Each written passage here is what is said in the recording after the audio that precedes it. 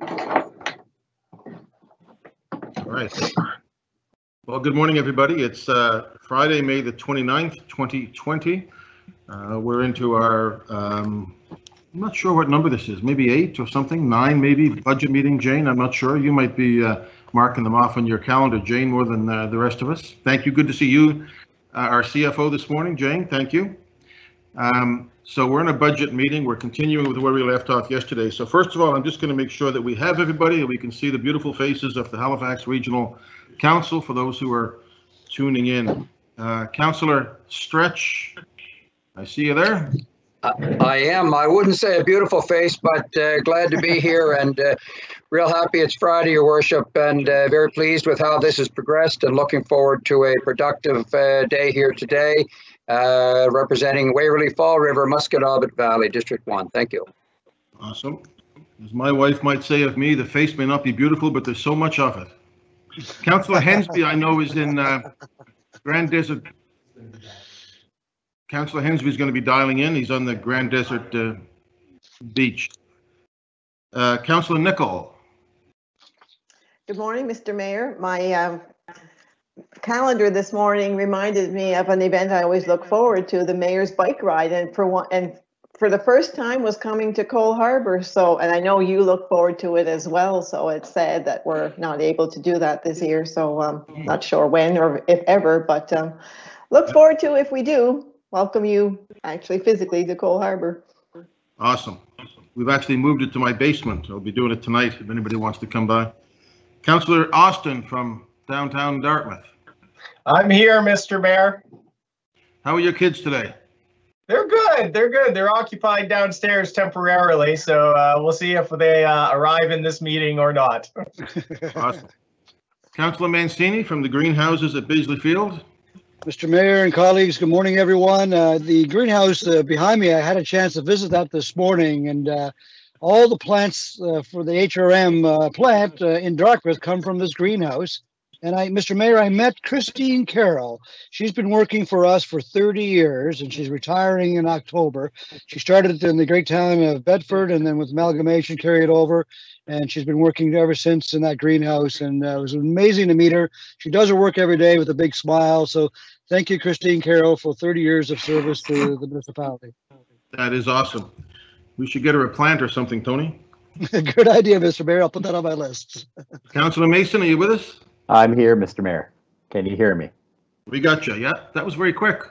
Well, I'm on my Mac instead of on my work computer, and I'm actually right above you. I'm in my office at City Hall, and when Corey's done getting David online, he's going to get my work computer working. So just in time to be done budget, I'll have Teams working.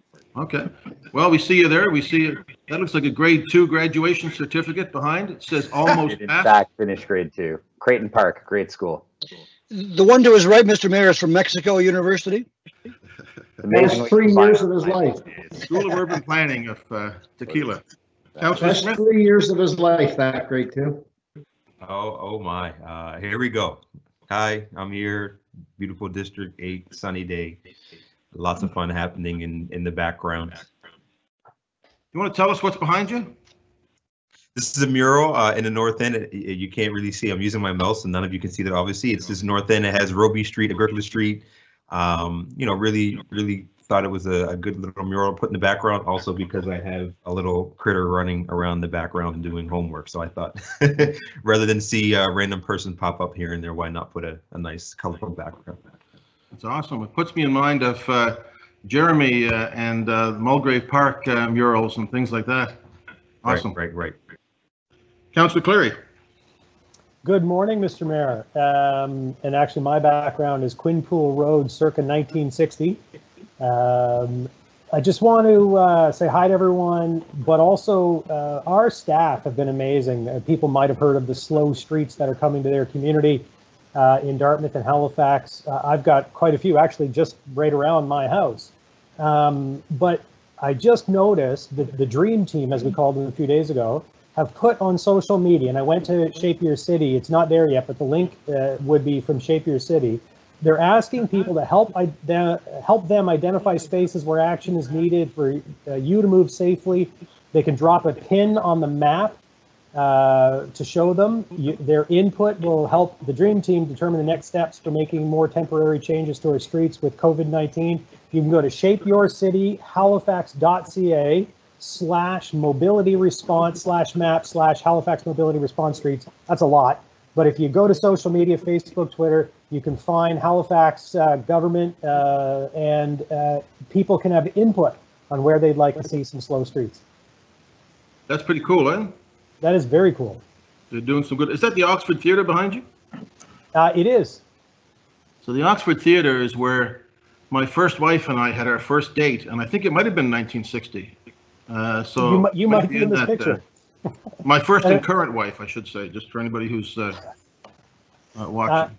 And for people who probably have heard, June 5th, restaurants and cafes and bars will be reopening a little bit different than we would normally use them. But the Oxford Tap Room, so Brian, who owns Garrison and owns the tap room, he's planning, he's got a back patio, he's putting front patios. They're going to do a little patio down the land strip between them and the pizza place. So lots of chance for outdoor refreshment coming to you June 5th. Thank you. Councillor Walker.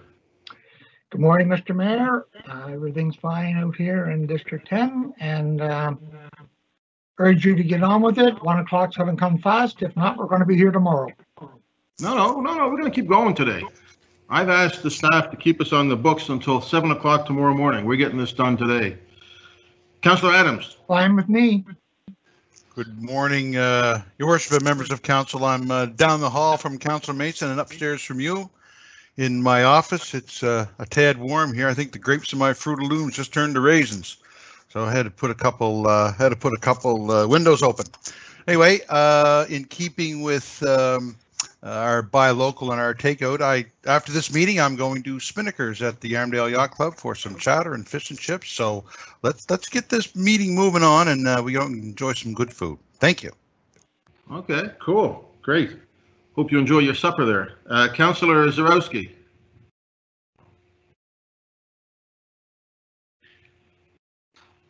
Councillor Zarowski. Come back. Councillor Whitman. Good morning, Mayor Savage. Good morning, colleagues and residents. I appreciate all the chatter this morning. I must have missed the pre-meeting Caesars and mimosas, but it's good to see everyone in good spirits this morning. Happy Friday. Indeed. Awesome, thank you. Deputy Mayor.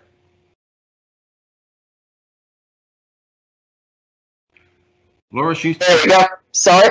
Good morning, everybody. Artwork behind me here is entitled Kitchen Mess Circa 2020.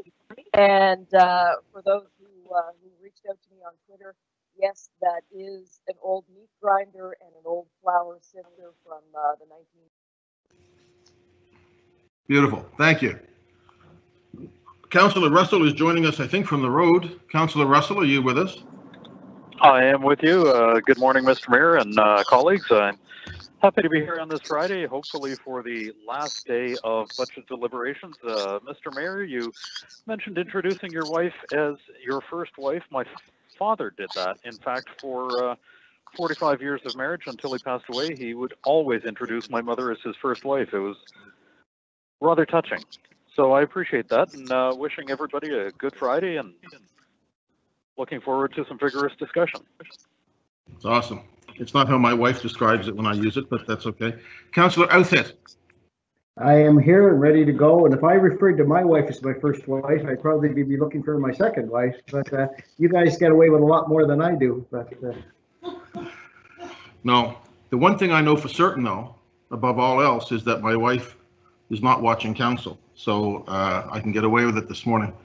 Okay, colleagues. So Jacques is with us. Jane is with us. Thank you all very much for the continued work that you've been doing. We're going to pick up our list from where we were yesterday. Jane, that's what we're going to do? Correct, Mr. Mayor. We're starting with item hotel levy revenue transfer, Discover Halifax, for $1.36 million. And I'm going to go to the Deputy Mayor. She's on the board with me of Discover Halifax. Yes. Deputy Mayor, how do you want to handle this? Well, looking to put $300,000 of this 1.3 million back into the budget. As we heard Ross Jefferson, who presented to us earlier this week, they are still very, very active, and their chief means of financial support, the hotel levy, has been basically ripped out from underneath them, since nobody really is staying in hotels right now. So this $300,000 would certainly put them on good footing for the rest of the year. It sort of puts them on a path to market Halifax HRM to the Maritimes in preparation for what will probably be known as the Maritime Bubble. So I would like to put $300,000 back into the budget to in order to help them achieve that goal for this year, and at least try to recover what they can from the season. Thank you. Mancini seconds that. Tim and I Thank second, okay. Thank you very much. If I could just say a word, it looks like people may be okay. This is, as the deputy mayor said, that they presented on Tuesday. The work that Ross Jefferson and his team are doing is extraordinary. And we really need to support our small businesses, and the plan that Discover Halifax has and the staycation idea is going to be really important. So they need some money, and I certainly support that. So I don't see anybody else that wants to speak to it. Thank you, Deputy Mayor. Can we go to the? What's the motion on the floor, sir? Hello? Councillor Hensby, sorry. Yes, I'm just down here in Grand Desert Beach, just tuning in right now. So what's the motion on the floor? The motion on the floor is to put $300,000 back into Discover Halifax that was cut 1.36 million. And the motion was by Deputy Mayor was to put $300,000 back for Discover Halifax. I support that. Thank you. Mainly to market the Grand Desert Beach. Beautiful spot down here. Cheryl? Let's do the vote. Councillor Stretch. For the motion. Councillor Hensby. Affirmative. Councillor Kirsten is not present today. Councillor Nicol. Yes. Councillor Austin. Yes. Councillor Mancini. For the motion. Councillor Mason. For the motion.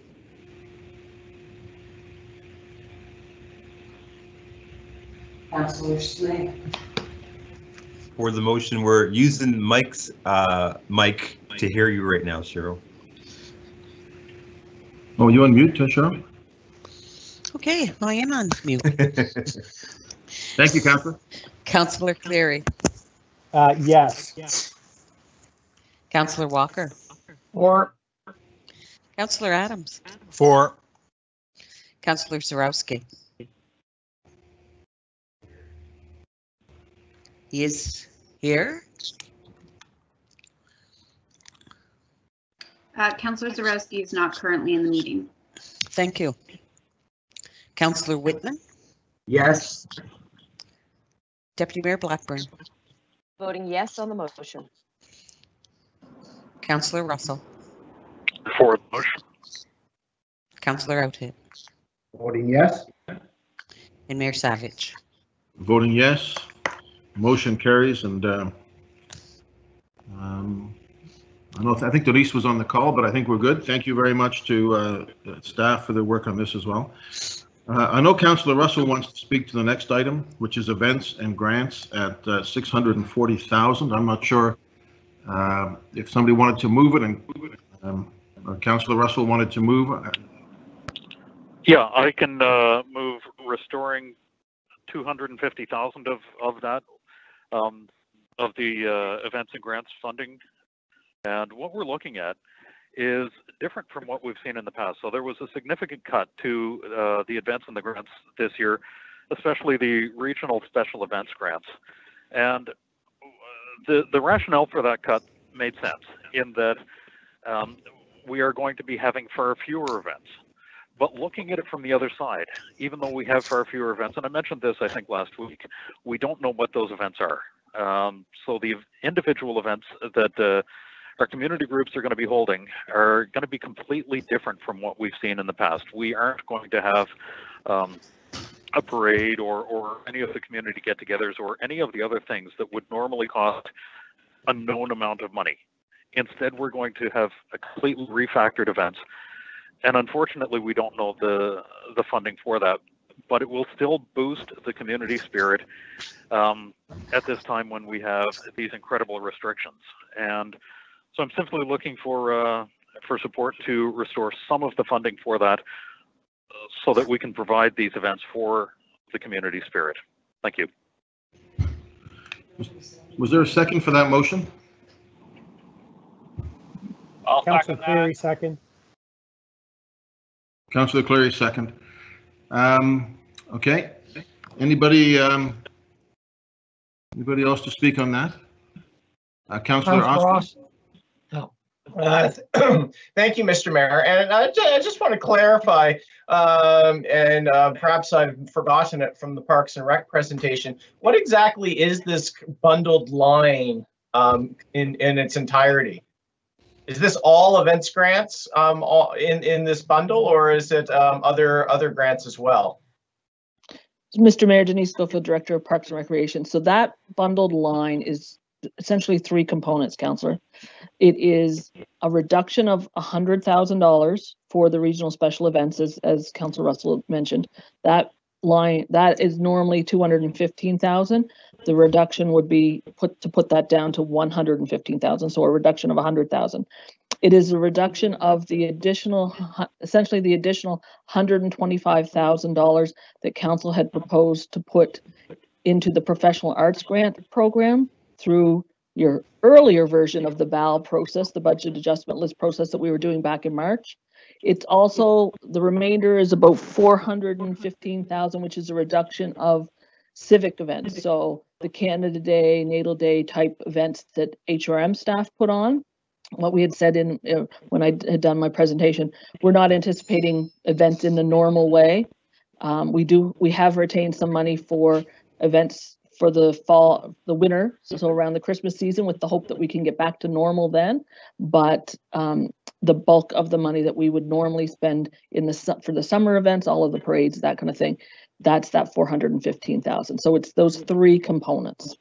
So what would be the impact of Councillor Russell's motion then to put 250 back? Would that be actually increasing the funding for special events? Because if I heard you correct, it's actually 115,000 that was taken out of events. That's part of this bundle. It's 100,000 that was taken out of events. So I guess I would ask for clarification as to what the intent behind for Councillor Russell's motion. If it was to put 250,000 back exclusively for regional special events, it would be an increase.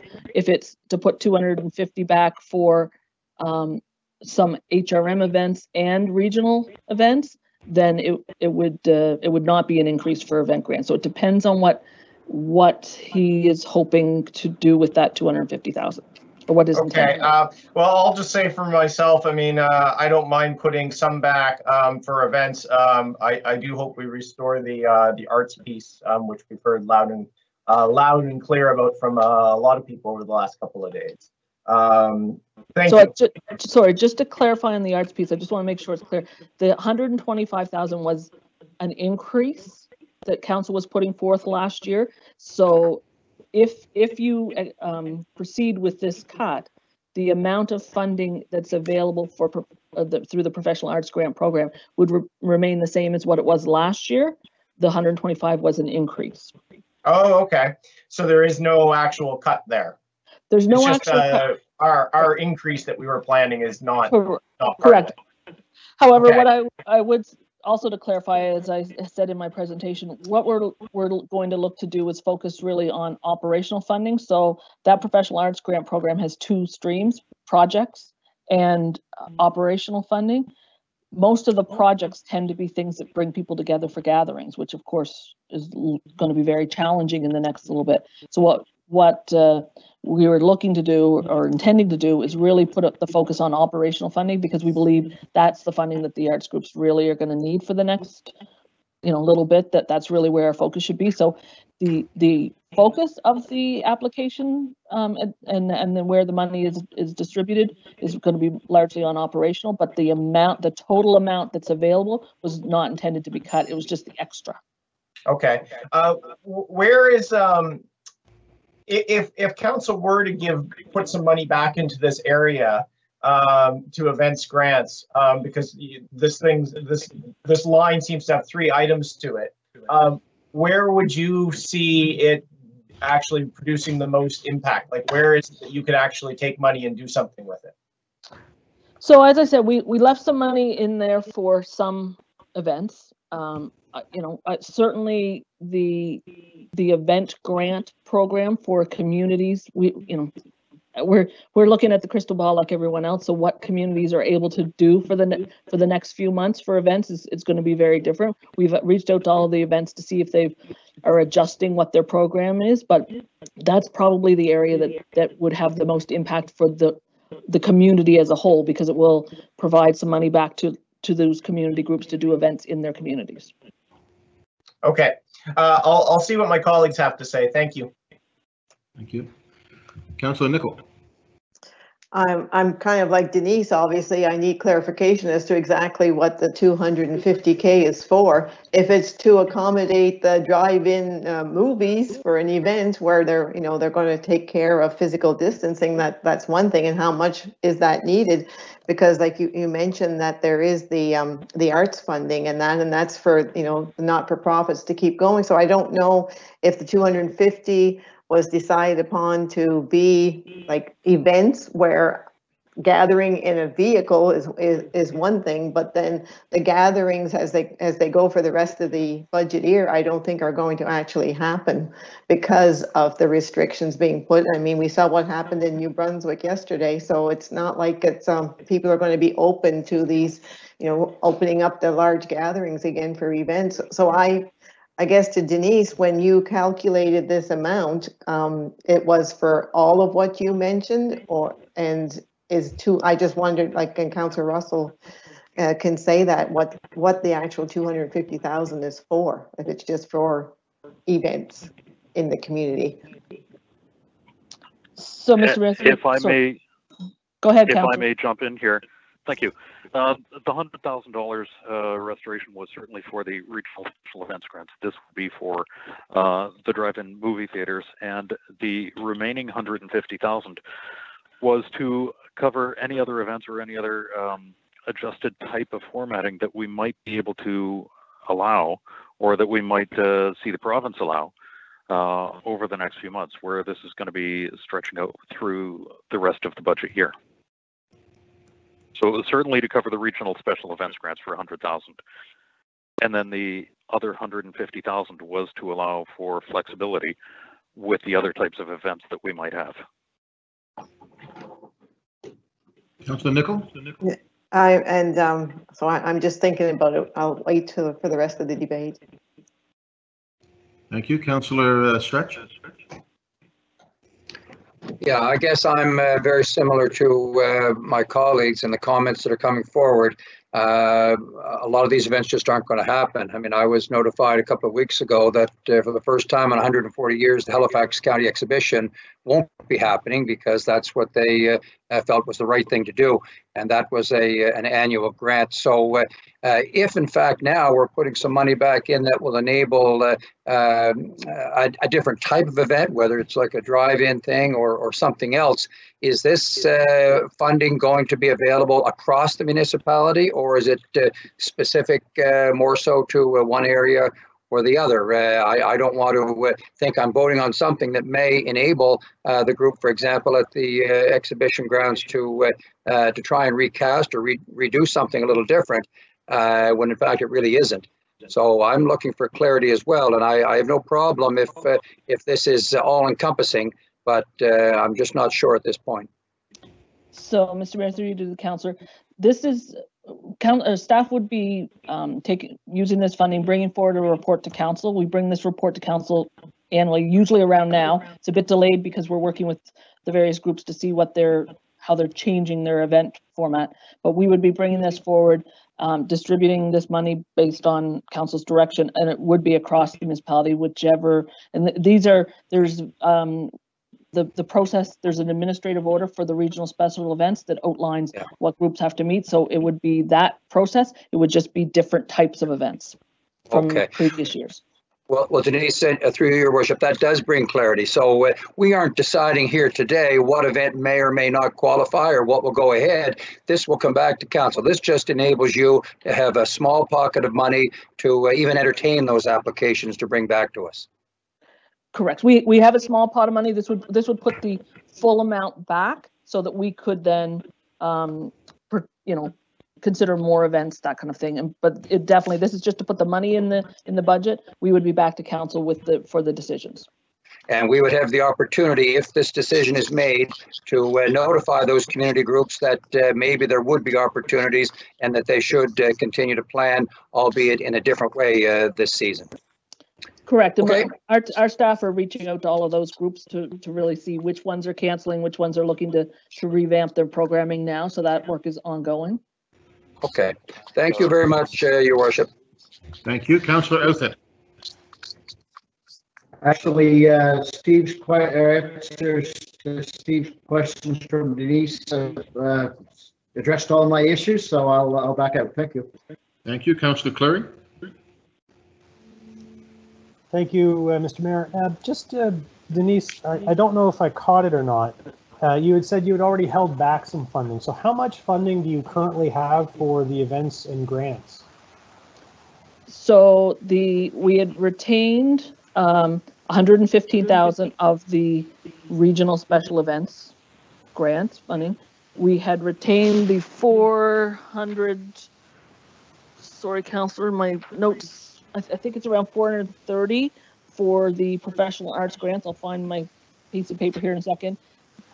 And we had retained around 400,000 and change for civic events. Okay, so it's really in the regional events where you're low, and then just generally other stuff that we would normally be looking at in any given year. So I'm looking at the 640 that we have and the 250 to go back in, and I'm still wondering if 250 is too much given what you already have. But I'm comfortable we're still cutting and adding just a little bit more back. But I'll wait to see if others have anything to say about the amount. But I'm more than happy to leave it up to your discretion. And of course, whatever report you bring back with recommendations, we generally tend to support staff's recommendations on these kind of events. So give me a sense of scale, and I know you've got your crystal ball there in front of you. Do you think adding back 250 is necessary at this point? And what could you do with 250 given the kind of situation we're in and the kind of events? I would assume a lot of groups may either A, not need as much as they used to because the events will be smaller, or B, might need more, maybe twice or three times as much and more, because the expenses are going to be way above what they normally would be on a per attendee basis kind of thing. Sure. So what I would say, so in terms of the event grant, you've hit the nail exactly on the head, Councillor. What we're hearing is about half of the events who normally are hosted are just canceling outright. But then the ones who are looking to do something different, they may need a bit more money because of the changes. And most of them are looking for virtual events as opposed to in-person events because, of course, the restrictions are still on 5 people, that kind of thing. So that particular funding, and that's what we bring that report back to council. If council deemed to put that money, that $100,000 back, that would give flexibility to for those events that maybe needed more. I guess what I would say is we would then bring the report back to you for council's deliberation. You don't have to allocate all of that 215,000, right? So if for some reason we don't have either enough events applying or the amount of money that's needed isn't sufficient or isn't enough or that much, then we wouldn't recommend that you allocate it all. In terms of the additional 150 that is also included in this, that would not necessarily come back to council. If I understand Council Russell's description, that is to give flexibility for what I'm going to call those civic events. So those are the things like I said, Canada Day, Natal Day, tree lightings, those kind of things. We're working with some of our funding partners right now to look at a virtual Canada Day event. Wouldn't be bringing people together. We're working on that hard. We're close to being able to announce what we think we're going to be able to achieve there. But and that so, Denise, sorry, you would need then some of this increased funding back to do that virtual Canada Day event, or you would be restricted in what you already have. We would be just using what we have, so that additional funding back would give a bit more flexibility. You know, I'm not going to sit here and say that I need it all, Councillor, because this is about cutting the budget. Certainly, we can work with what we have. Anything else that council puts back in is a bonus, but it's not. I can't sit here and honestly tell you it's required. It would be a bonus for any potential future events. Yeah, as grants generally are. I appreciate that, Denise. Thank you very much. Thank you, Councillor Smith.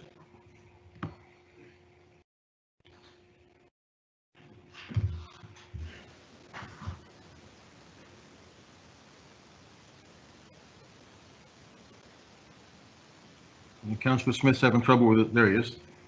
Cool.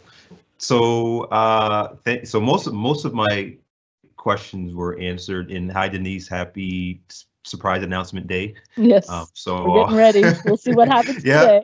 Yeah, we'll see what happens today. So just for clarification, I have one question, but clarification. So what you said before, it was around 100,000 for regional events. Correct.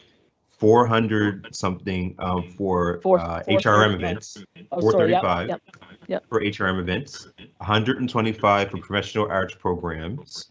And that was added to the budget from our budget discussions previously. Correct. And there were no proposed cuts to our current art grants that we have on the books now. So the professional art grant program those are applications every year. So those are going through the process now. I believe you might be talking about some of those, what we call one-off grants. So right, things like operations, yeah. Correct. Yeah, no, there is no proposed cuts to any of those. So then in also the operational grants, though, there was no proposed cuts there either. The operational grants through the professional arts. So those are applied for every year. That application process is open right now, or right. It just closed. We're reviewing those applications. So that there is no cut to what the amount of money that had been previously allocated, the 435,000. It was right. just the additional top up, if you want to call it, the additional increase that council had proposed in this year's first version of the budget. Right. So I'm not sure if you're aware or not, but we received a lot of emails over the past couple of days from folks in the arts, and I was trying to see, and I'm going to blame Wayne Mason, but I was trying to find out where the information came that we were cutting these programs. And I knew that this was part of it, the 125 professional arts, which was added to the budget to try to get us to the standard of around other cities, but. Other than that, are you aware of what information might have been shared that kind of caused the influx of emails from the arts folks saying that we're cutting art funding? I think we do have this line item as funding being cut, so I think it's a communication challenge, a confusion, as opposed to it is a cut. Council was intending to increase the amount, but it's not a cut below what the level was last year. Okay, good. And that's the point I wanted you to make. So it's not a cut to the level of last year. All right, I'm great. Thank you so much. Thank you, Councillor Mason. Thank you, Mr. Mayor. I will take that blame because I did have some conversations very briefly with some people, and I did say, well, that cut is being proposed, as Denise said. I guess my concern is, so I ran events for 20 years, and I know how difficult it must be for all organizations in the community, arts organizations, event-based organizations, and other community organizations that in these difficult times, they're not going to be seeing any door revenue. They're not going to be able to sell tickets or have people come through the door. They're not going to be able to get the kind of sponsorship that they would normally be able to get from private sector because they can't deliver a product that is sponsorable. And so you know, I can go one way or another based on what we heard. I almost feel like a motion of council asking staff to go away and talk to these folks and find out what their real carrying costs are. Because I know even a small event like the one I ran, the Halifax Pop Explosion, the Jazz Festival has contacted me, and a bunch of other of the larger signature events, let alone the ones that have a big physical plant like Neptune Theater, that they continue to have, well, you know, they have heating, they have insurance, they have some staff costs, they have overhead, there are, in some cases, they're paying rent. And so they're trying to keep the lights on, literally, until they're able to deliver their product again. And I think that the community would be weaker for it if these organizations failed. So, you know, I don't know that it's appropriate to fund them as if the events are happening. But I think that it is appropriate to have a discussion with them as trusted community partners who we've worked with for decades and make sure that we continue to be able to offer some support as one of the few things, one of the few organizations they can turn to that would pay them. And then there is the secondary issue that was discussed of what kind of events are going to happen and how much will they cost and will we be able to be there. So maybe we need to ask staff to go and talk to people in the community and have a robust discussion about, you know, what will it take? Because it certainly doesn't make sense to say, here's the same money you got last year, even though you're not doing an event. But it also, in my mind, doesn't make sense to give them no money because that will put them all at risk. Thank you, Mr. Mayor. So, Mr. Mayor, if I could just add, that's exactly what staff are doing right now. Councillor is trying to get a sense as to whether they're hosting events, if they are hosting events, what type of event, what's it going to cost, what if they're not hosting events this year, what does that mean for them, as well as doing, as soon as the budget's passed, we'll be doing the reviews of all of the professional arts grants applications as well and having that interaction there. So that's some of the work that we're doing now. That's one of the reasons why those reports aren't back to council yet, because we want to ensure we get the right information from the groups. So I'm not sure then, Mr. Mayor, how to proceed, because if that work's ongoing right now, we don't really know what the funding envelope that may or may not be required is. But I also feel like if we close the door right now, it's pretty hard to come back. And, you know, maybe the CEO could speak to that. Maybe the preferred option is to go ahead, bring a report to council, and as conditions change again, that we could be talking about something else. Jacques, any thoughts on that? Thank you, Mr. Mayor. Well, certainly, I think things will change as we go forward. So, you know, any requests that we get, you know, if the motion doesn't pass, we will continue to monitor this, work with good community groups, come back to council with recommendations as opportunities arise. You know, I know that I'm very confident Denise and her team, they are reaching out to all these partners, and you know, we can adjust accordingly, and we'll have, you know, council will have options. There'll be money in contingencies and other sources of funding perhaps to address some of these issues going forward. It's a very similar situation with Destination Halifax. You know, we're fully supportive of the move or the decision council made this morning. You know, there may be a requirement going forward to look at that again, and we will bring that forward. So this is the same kind of situation, I think. So certainly, I think Councillor Mason's idea is merit. Thank you. Thank you, Mr. Mayor. Thank you, Mr. Mason. Councillor Mason. Councillor Councillor Austin. I think Councillor Adams wants to speak, and I don't think he spoke yet. Oh, there it is. Yeah, that's very kind of you. Councillor Adams. That is very kind indeed. Thank you. Thank you, Sam. Thank you, Worship. As with all budget documents, this is not set in stone. If we need to make some adjustments down the road, it's not a problem. We can, like the CAO said, we could use contingencies. We could revisit this. So if any of these items get voted down or they get approved, they can always be adjusted. So I think we should just remember that because of the virus doesn't mean that our processes at the end of it all change. Just how we get there is, you know, it will still be fluid. Thank you. Thank you. Councillor Austin. Thank you, Mr. Mayor. So just one last time for Denise. So the civic events, you have 150. It was reduced by 115. Arts, you have 430. The planned increase of 125 isn't in there. And for civic events, you have 400, but it's been cut in half from 415 because obviously events like Canada Day and Natal Day look very different this year.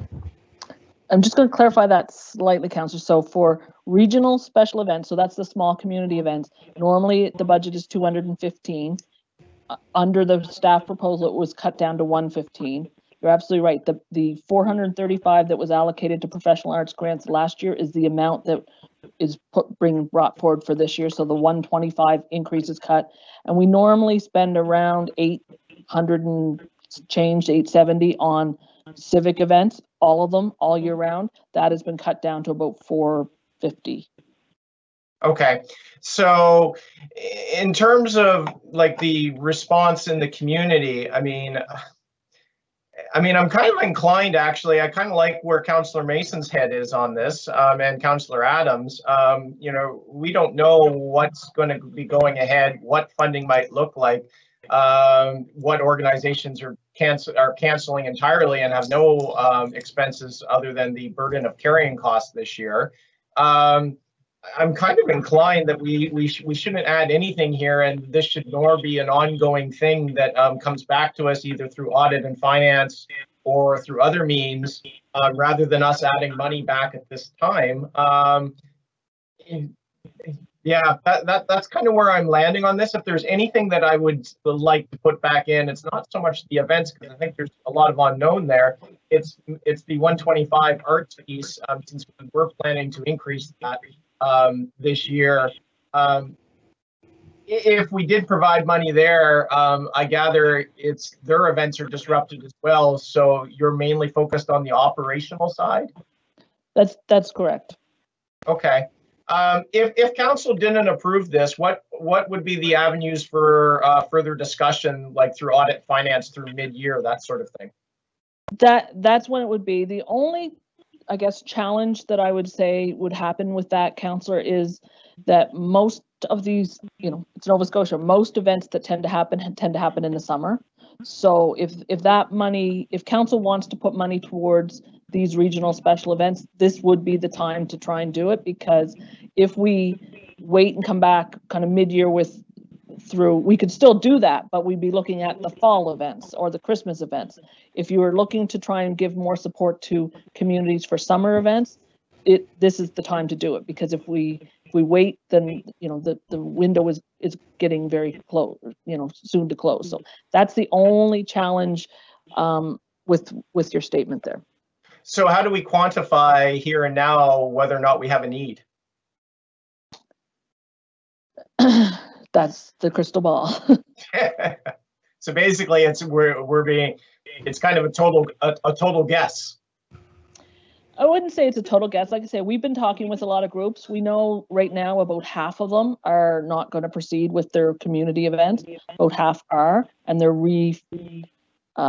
evaluating what that event looks like.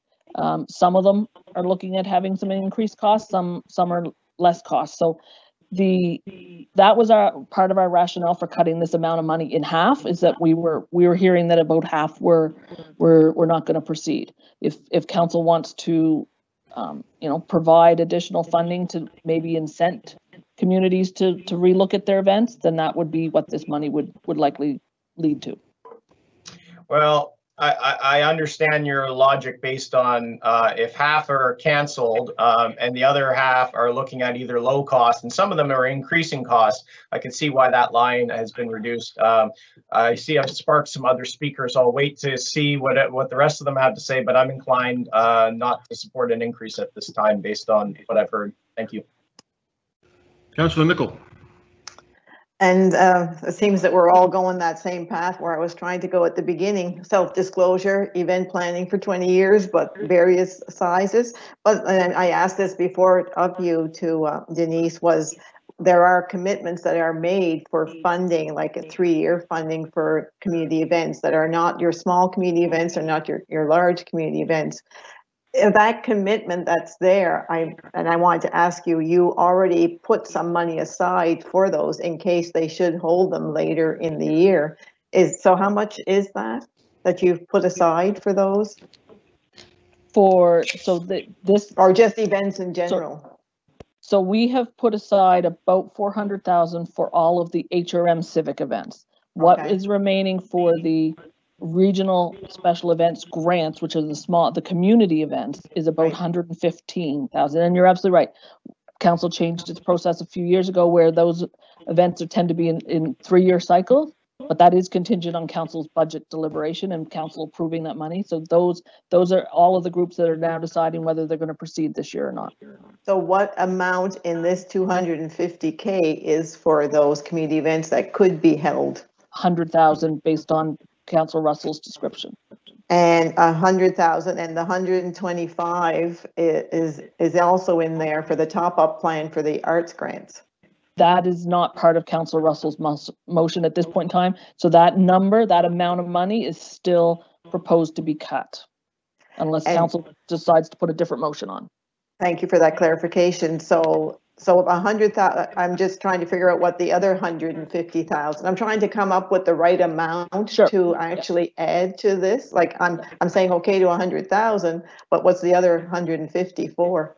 So as I understand Councillor Russell's description, that is to put back in the event pot, so to speak, so that if there are opportunities for other events that haven't come forward yet, or if HRM can host enhanced virtual events, that's to give more flexibility for those events, or if another group comes forward with a proposal. So the 150 would be just to basically add to the 400,000 you've already put aside. Correct, if I understand Councillor Russell's description.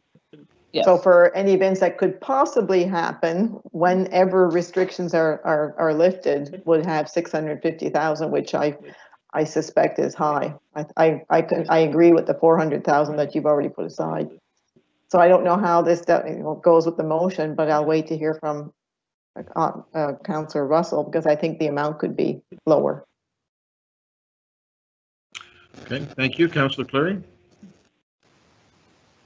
Thank you, Mr. Mayor. So actually, I'll speak very briefly and let Councillor Russell come back on. But as the seconder, I'd be more than happy if he wanted to amend this to just put the 100 in for regional events.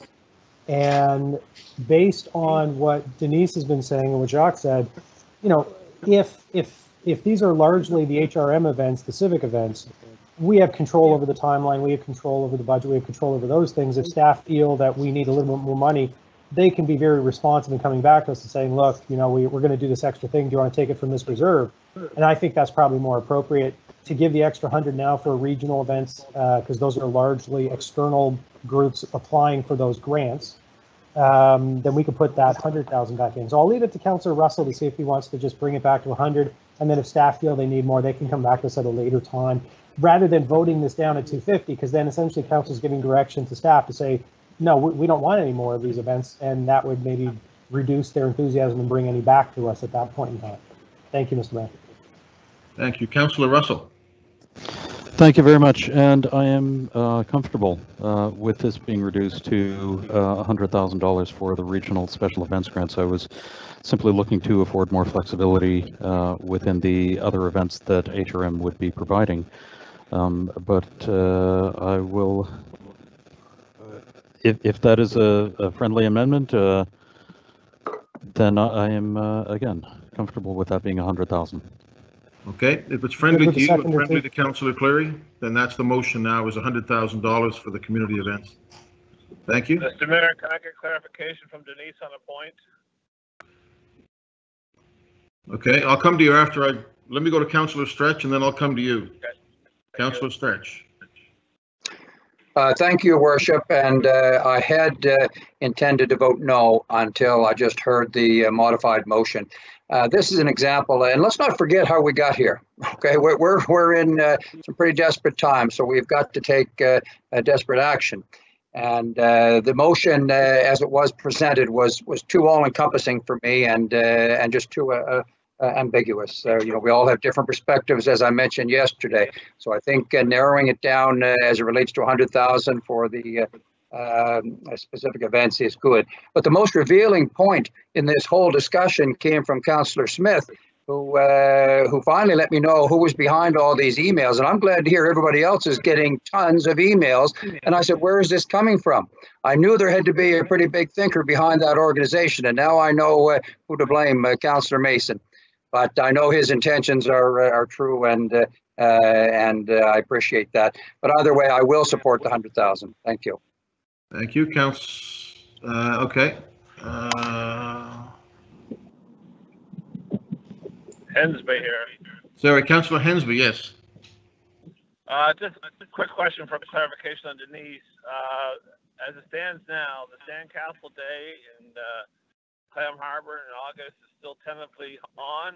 Could you have clarification on that, please? No, Councillor, it is tentatively, it would not be happening. So we're looking at canceling the Sandcastle Day event altogether this year. Yes. Well, with this funding, if they were able to find another avenue to execute it, or would there be an opportunity for that, or just going to let people just go there on their own free will and have their own impromptu Sandcastle Day? Well, I think it's going to really stem to what the health restrictions are on gatherings as to whether or not, people can be gathering on the beach or what the numbers are. So this is, as I said, we're not anticipating, we didn't hold back any money for any events except for the Christmas time events. So all of the other events would not be proceeding as normal. Well, since beaches are open now, we have no control of the crowd on a beach, just to hopefully they social distance themselves, right? Correct. Well, I hate to see an annual event like this. This might have been the 50th year, or it's getting pretty close to 50 years for these Sandcastle Day, and hate to see it lost, but perhaps it can be done in another form or fashion. If the municipality ain't going to do it, I'm sure the community will. Traditionally used to do it anyway, but it just becomes so immense that it might be just a voluntary thing by citizens, but we'll have to see. But I'm sure I'll be back to you about that when we find some more parameters on civic events and gatherings as the province opens up in early June. Absolutely, Council. Yeah, so I guess just, Mr. Mayor, just to clarify on that, we know citizens love these events, staff love putting on these events, and these are hard cuts to make, but in order to make the budget, these are some of the cuts that we felt needed to happen, both from a public health point of view, but also to ensure that HRM's financial situation was able to be met. Yeah, I see the biggest issue for this Clam Harbor Sandcastle Day would have been the use of buses for shuttling and stuff, and that's probably the biggest problem for social distancing. It would be the shuttling on buses and stuff, and trying to wipe down and clean every time. It would be very difficult. It's not considered essential as transit is, but it is helpful. But if I foresee that it's going to be a busy day in the beach that day, if no shuttle service, so that's fine. But if we can control it and have some kind of modified event still, it'd be nice. Thank you. Councillor Mason? So just to be clear, I think it's $430,000 for arts would continue. That we had last year. That will continue this year. Correct. And we are in dialogue with our community partners, and we'll assess needs. And if our capacity changes and their needs are clearly expressed, you can come back to council with that. Just because I've already started getting DMs and texts from people going, what does that mean, really? So I wanted to be absolutely clear, Denise. So yes, the 435 that you had allocated in, say, last year is still there. And if for some reason the financial situation changes, council can always ask for a report, and staff can always go back to audit and finance with a report outlining what options may be there for additional funding. Thank you. Thank you for the clarification, Councillor Mason and Denise. Cheryl, take us home.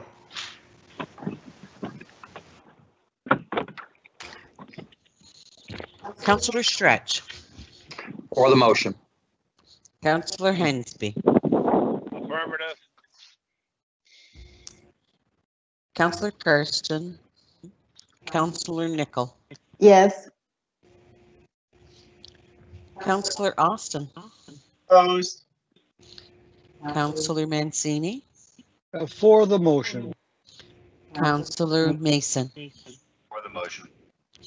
Councillor Smith, For the motion. Councillor Clary, Yes. Councillor Walker, For. Councillor Adams, For. Councillor Starowski,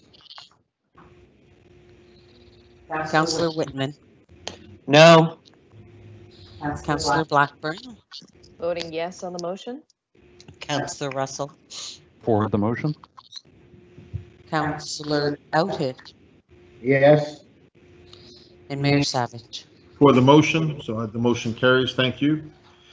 Colleagues, we're going to move to the Rural Transit Funding Program.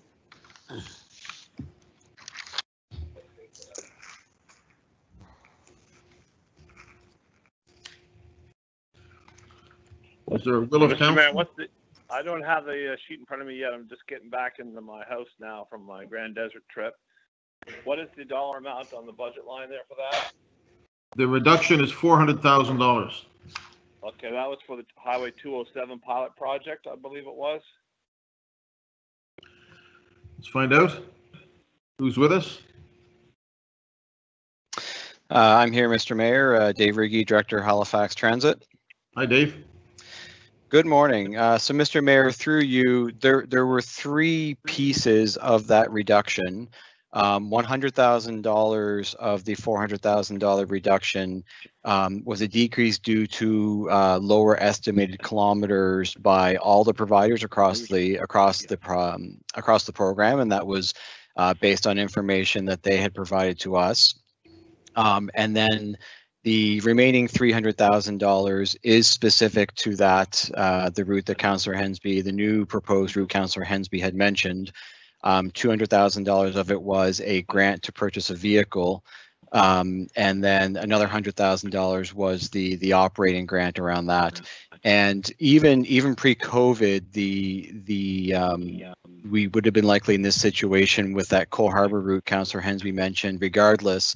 As it is tied to the removal of Route 401 from Seaforth and Grand Desert, and with the the extra work and analysis Councillor Hensby had asked for around diverting that route into Mineville and areas, that route would have ended up the changes to that route would have been postponed to next year in any event. But now with the all of the August service changes being moved out, that goes along with it.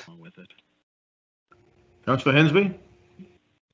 So to clarify, the Route 401 will not be cut this year into Seaforth, West Chesapeake. That will remain on until we have an alternative or delayed in the implementation plan. I have no problem with putting on hold the $300,000 for the proposed 207 transit project, because I've been talking to Musco Ryder, and they believe it's highly unlikely the province will have any of their matching funds, because that's where we're hoping to leverage. So I don't mind letting $300,000 of that go. I have been having discussions with Musco Ryder, saying they're finding out that they're having they have had some reduced trips, but there's still more trips going on because of medical appointments that they're trying to keep for some people. But they're also doing a lot more food bank deliveries for clients and stuff than before. So I'm not sure if the full $100,000 required. I like just to retain maybe $50,000 to assure that our rural transit providers don't lose their shirts during this COVID situation, because they're not collecting many fares, and they're providing service to the province and to the community through the food bank service. And they have made some applications to some of the COVID relief from the federal government, so they're trying to find other alternatives. But I'd like to have a little bit, maybe $50,000 reserved for our rural transit in case other funding does not materialize. Okay, so make a motion, Councillor Hensby. I'll make a motion that $50,000 be reserved for rural transit providers. Second, Stretch. Okay, so that's on the floor. Councillor Stretch, Thank you, Your Worship. And so my understanding prior to Councillor Hensby bringing this forward, there was a $400,000 budget reduction. We're now wanting to entertain $50,000 specifically for the two organizations, Musco Rider and East Hants Rider, that provide service from our rural communities through you to Dave. Is that your understanding, Dave? And also Bay Rides is available to that funding too. Okay, so the three then. Perfect. Yeah. Yeah, so Mr. Mayor, through you, so the way the program works is that it is on a per kilometer basis, and there's a single pool of funds that it comes from. So it wouldn't be limited to or assigned to specifically any individual provider. It would be additional funds going into that pool. Okay. Well, Your Worship, I do have to say that the organizations that, traditionally have provided this service are definitely down as it relates to demand. People are not traveling as much as they were, but those that still need to travel still have to have that service. I also want to tell you how proud I've been to see them step up and make deliveries outside of their normal core mandate relating to seniors, food, groceries, etc. And I think $50,000 in the bigger picture will help them maintain that service. And at the same time, taking the $350 out shows the fiscal restraint that Rural Transit is also prepared to give up during this time. So I'll support the motion. Thank you. Thank you. Councillor Cleary? Thank you, Mr. Mayor. I'm not sure, based on what I just heard, Councillor Stretch and Hensby are quite clear on what our transit director can do. So it's, as I understand it, Dave, and please correct me, but you can't just go around giving them extra money. And there's a base funding and there's a per kilometer fee. If they don't drive the kilometers, you're not giving them extra money, correct? Yes. Oh, Dave went dead. Dave? They're also driving kilometers they're not collecting fares for. Hang on a sec. Hang on a sec. Your headset's muted, Dave. We're not getting Dave Riggy here. He's not hearing us. They're also driving kilometers they're not collecting fares for. Okay. We're not getting Dave Riggy. We're not hearing Dave. I don't know if Dave can see me. Dave, we can't hear you. I was. Everybody is. I think he's having a problem with this. I think it's Mr. beyond. Mayor, I sent him a text to tell him that he was muted. Yeah, it may be more than that, because usually mute shows up on the screen and I don't see it. Yeah, I think it's his actual headset rather than the computer. So this is where Lisa Blackburn should be on here. She'd be able to kill time while we were waiting. Get a little color commentary. This is called, yes, you fill for time. This is Corey, the point where you do a weather forecast and. Are we working on Dave Riggy's headset? Okay, we're going to try to get a hold of. Okay, and perhaps Ms. Fraser knows the answer, but there is no mechanism to give additional funding unless we were to change the program, because there is a base funding and then there's the per kilometer fee. So if we add the extra 50,000, they would have to drive. I mean, we've estimated that they're going to have a reduced number of kilometers that they're giving us. So is there any other way they can get additional money outside of that formula? Thank you, Mr. Mayor, through you to the councillor, and subject to Dave's confirmation of this. I understand that there's two components of it. One is, as you are correct, it's the kilometers that they actually drive. The other is the rate per kilometer. So that rate per kilometer could be increased. Typically, it's based on operational costs. So that may be one avenue. I almost said one vehicle that they could use to increase the sharing. Okay. I have a note from Dave that says that he can't get back in. So I can confirm with him my answer and then let council know if I'm incorrect. Okay, thank you. Thank you. Thank you. Councillor, I think it's Mace, Councillor Mace, sorry, Councillor Whitman. Thank you, Mr. Mayor. Can you hear me? We got you, yeah. Okay, thanks a lot. I think I had a similar question to what Councillor Cleary was trying to clear up for us. I want to make sure that Musco riders, the East Hants, and Bay rides in District 13 aren't negatively impacted by this. And if they're driving and they have passengers in their vehicles, then I'm okay with this. If they're not driving, and I know they are, then they're not going to be negatively impacted by this. So maybe Jane could just confirm that these cuts aren't going to hurt what they are trying to accomplish during this time. Mr. Mayor, I think Dave is back in. So if Dave's on the line, he can answer Councillor Whitman's question. Can Dave, you hear you me? I think so. Can you hear me? We got you. Looks like my other headset died. My apologies. But I'm back to the old, the clunky one. So I didn't hear the question though. I just got back in. So Dave, really quickly, what are the impacts on the rural transit based on the cuts and the $50,000 that we're talking about right now? So again, the way, so we had, if we take the $300,000 aside, that was specific to the Cole Harbour project in Musco, the other $100,000 reduction was based on the estimates we got from all the providers in terms of what they thought they'd be able to provide this year. So that reduction is in line with what they told us they expected to be able to operate. If you put $50,000 back in, basically it's a little bit of a buffer, and speaking as someone in the transportation industry, demand is all over the place. It's down, then it's up. So it would provide a little bit of a safety buffer in terms of budget, but the original number would have allowed them to operate the service they expected to operate at the time. Thanks a lot, Dave. Thank you. Thank you. Councillor Mason.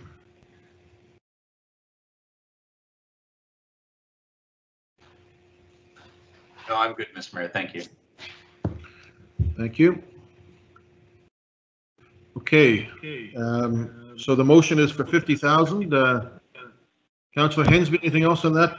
Well, just to clarify, Dave may not have heard me while he was having technical difficulties. There's also some mileage they're doing now they're not collecting fares for. So they're not going to have the high revenue or the anticipated revenue they forecasted for. So I just wanted to make sure that we're aware of that some of their trips are down, but other trips are up because of what I said earlier, the food bank deliveries they're doing for folks. But they're not collecting fares for those type of trips and stuff. So they are doing is probably as much miles and stuff than they had before during COVID. The only thing that's missing is the employment drives and the medical appointments that the people have been postponed. But everything else seems to be holding its own. But the only problem is not collecting revenues where with other drives they did have a revenue source. So I was concerned, they're doing a lot more. They're being as busy, but not getting the revenues as they used to. So that's why I think the $50,000 could be a buffer just to protect them from not going under. Thank you. Thank you. Ready for the question, colleagues? Okay. Councillor Stretch. For the motion. Councillor Hensby. Affirmative. Councillor Kirsten. Councillor Nicol. Yes. Councillor Austin. Yes. Councillor Mancini. For the motion. Councillor Mason. For the motion. Councillor Smith. For the motion. Councillor Cleary. Yes. Councillor Walker. For. Councillor Adams. For. Councillor Whitman. Yes. Councillor Blackburn. Voting yes on the motion. Councillor Russell. For the motion. Councillor Oated. Voting yes. Mayor Savage. Yes. So that motion carries. Thank you. We will move, colleagues, to shoveling winter seasonal, hand shoveling. Council, what is your wish? I would like to take this one, sir. It's Are you Lisa. looking for volunteers? I got the deputy just beat you to it, Paul. So Deputy Mayor from the bunker in Beaverbank. Thank you very much, Mr. Mayor, and thank you, council colleagues. I would like to propose returning the $225,000 for this program back into the budget. Listen, I'm speaking as a member of the Accessibility Advisory Committee right now, and you know, for me, this $225,000, this comes down to a safety issue. The hand shoveling is imperative to or for those with mobility issues. This is the work that gets into the finer areas of snow removal that bobcats and plows just can't get at. And you know, for many people in our community, this work means the difference between being stranded in your home all winter or being able to get out and tend to your needs and get to work. So I think it's even more important to maintain this funding with the wider sidewalks that we're seeing downtown. We don't know how long that that infrastructure is going to be in place, and if it is in place during the winter months, then this hand shoveling will be even more important than ever. So that's why I do want to make a motion that the main motion be amended to reinstate $225,000 for the hand shoveling winter seasonal work.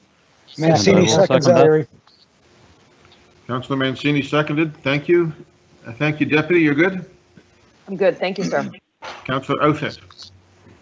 Thank you, Mayor. I was one of the ones that wanted this put back on the list for the exact reasons that Lisa has outlined, so I'll be supporting this. And if they can take out a few stumps at the same time, that'd be great as well. I'm not giving up yet. Three times lucky. 3 times lucky. All right. Thank you, Mayor. Thank you. Councillor Cleary. Thank you, Your Worship. And I'll support this as well. Very briefly, in addition to what Deputy Mayor just said, you know, our staff have been unable to remove the obligation to press our beg buttons on a lot of our sidewalks. So one of the things that's really important for accessibility is the ability for someone with a walker or in a wheelchair to actually get over to the post to push the button in order to get across the street. And if this handwork isn't done, the little bobcats and the plows, you know, they'll get a foot and a half away from that. But if you have limited mobility, getting that extra distance so you can push that button is extremely important. So it took several years, and I know Paul Vino's, especially down on Spring Garden Road, was a person really pushing for this. It took several years to get this into the budget in the first place, so that we can improve the service around these curb cuts. And if we don't have this, you know, we're going back to a very inaccessible city when we have ice and snow. Thank you. Thank you, Councillor Stretch. Thank you, Your Worship. And you know, after over 20 years in elected office, I'm not ashamed to say that I continue to learn something every day. And I remember when this issue came forward a few weeks back, I kind of said, well, you know, this is something we can easily get rid of. It's not affecting folks maybe as much as I didn't realize that it is. And I want to echo what Councillor Cleary said, and indeed the words of the Deputy Mayor, that this is vitally important. And Paul Vino pointed this out to me as well not too long ago. And sometimes we take things for granted as somebody, even though I'm physically challenged in other ways, but somebody who is able to overcome a small snowbank, I didn't realize and I didn't take into perspective and consideration how it affects so many others who are not quite as able in our society. So I will support this motion without hesitation. Thank you. Thank you. Councillor Mancini. Thank you, Mr. Mayor. I too will support this motion. You know, as a municipality, we've done a lot of good work when it comes to making our municipality more accessible. Yet there's still a lot more work to be done. And as Councillor Stretch has said, I mean, most of us online take things for granted, and we don't know what it's like to have mobility issues. And I think it's extremely important we, in fact, keep this service going, and that shows that we are a progressive city. Again, more work to be done, but cutting this doesn't make sense. So I support the deputy mayor's motion. Thank you. Thank you. Councillor Smith. Thank you, Mr. Mayor. I benefit from this a lot because many parts of my district were very difficult, which are very difficult to navigate, have hand crews. And, that was a concern when we first had the discussion, understanding that many of my many of the crews that service the district are hand crews. So my question is, the folks that are currently not working, if we do put this in the budget, can we hire them back? Does this affect the hiring freeze? How does that move forward?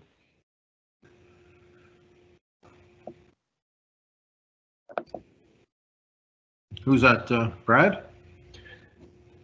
Yeah, it's my understanding if the funding is reinstated, we can certainly get, basically what we do is we do a seasonal recall from our staff, and we basically go down the list until we have the positions filled. In this case, this funding provides employment for 10 seasonal staff for the winter.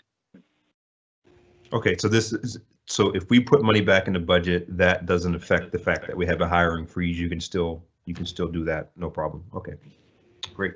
Support this. Thank you. Thank you. Councillor Whitman. Thank you, Mr. Mayor. Two concerns. First of all, I see in the motion here that it says it's $225,000 for senior snow program, and I understand this is for sidewalks and in downtown, not specific to seniors. So I'm concerned that we might have two things mixed up here. Or is this under a senior snow program budget for some reason? No, the senior snow program is specifically for seniors' homes, private property. That's what I thought. Yeah, and this one is for public property. Right. So I see here, I see in the chat here, it says Blackburn Mancini Budget Committee amend the motion to provide for the reinstatement of $225,000 for senior snow program. That's just a typo. That'll be the next item. Cheryl just acknowledged that that's not quite right. She's going to fix that, Councillor. Okay, thank you for that. And secondly, I thought that in the budget that we're paying for the sidewalk snow clearing, that would cover this work, that they would do a good enough job, that we wouldn't need people to come behind and hand shovel behind the sidewalk snow clearing folks. Brad? Yes, as previously explained to council, this is about getting into the areas with hand shovels that the machinery can't get to. So this is work that's done by our staff in the areas where primarily our staff deliver the service, not contractors. And basically in the areas of bike lanes, curb cuts, and bus stops, you need to get in there to a better level with shovels in order to enable some of the things that were just discussed. Thank you. Okay, thank you. I didn't realize that wasn't handled by the same folks that are currently on staff doing that. So thank you very much. Thank you. Councillor Mason. So yesterday we talked a little bit about a perception of rural-urban divide, and then today we do this. So all I have to say is thank you to my colleagues for bringing this motion forward and for sharing the concerns of folks around mobility in these critical areas. I'm quite touched. I don't have anything further to say. Thank you. Thank you. Let's go to the votes.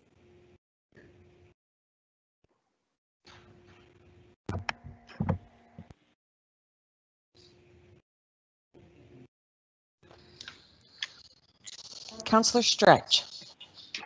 Councillor Mason makes me feel so warm and fuzzy. I'm definitely voting for this. Thank you. Councillor Hensby. Affirmative. Councillor Nicol. Yes. Councillor Austin. In favor. Councillor Mancini. In favor of the motion. Councillor Mason.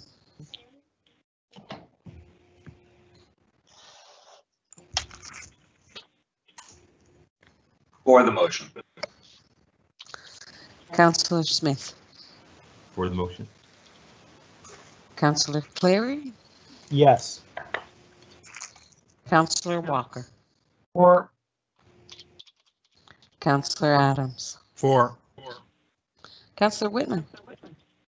Yes to accessibility, no to the bike lanes. Deputy Mayor Blackburn. What the heck is that? Voting yes on the motion. Councillor Russell. For this motion? Councillor Outen. For this motion. And Mayor Savage. For the motion carries. Colleagues, we'll go to the Senior Snow Program. Who wants to lead us on that? Well, Mr. Mayor, I make the motion of reinstatement of that $600,000 for the senior snow removal program. Seconded. Mr. Mayor, as stated before, this has been a critical program we've had for our seniors in our communities, trying to keep them in their homes. And especially now with this COVID situation, we've seen what a social isolation can do. And in the wintertime, hopefully the COVID crisis will be over, but still we have social isolation due to the winter conditions. And this is a great program to make sure that there's a way for our seniors to get in and out of their homes, as well as it's an opportunity for check-in on them to make sure they are okay by our service providers. So I was talking to one of them last night, and it says it's not just a snow removal program, it's a bit of a social contact that these seniors have. And I think it's a great service to provide, and then we need to keep this going. Please and thank you. Thank you. Councillor Mason, I don't understand did you want to speak on this, Councillor Mason?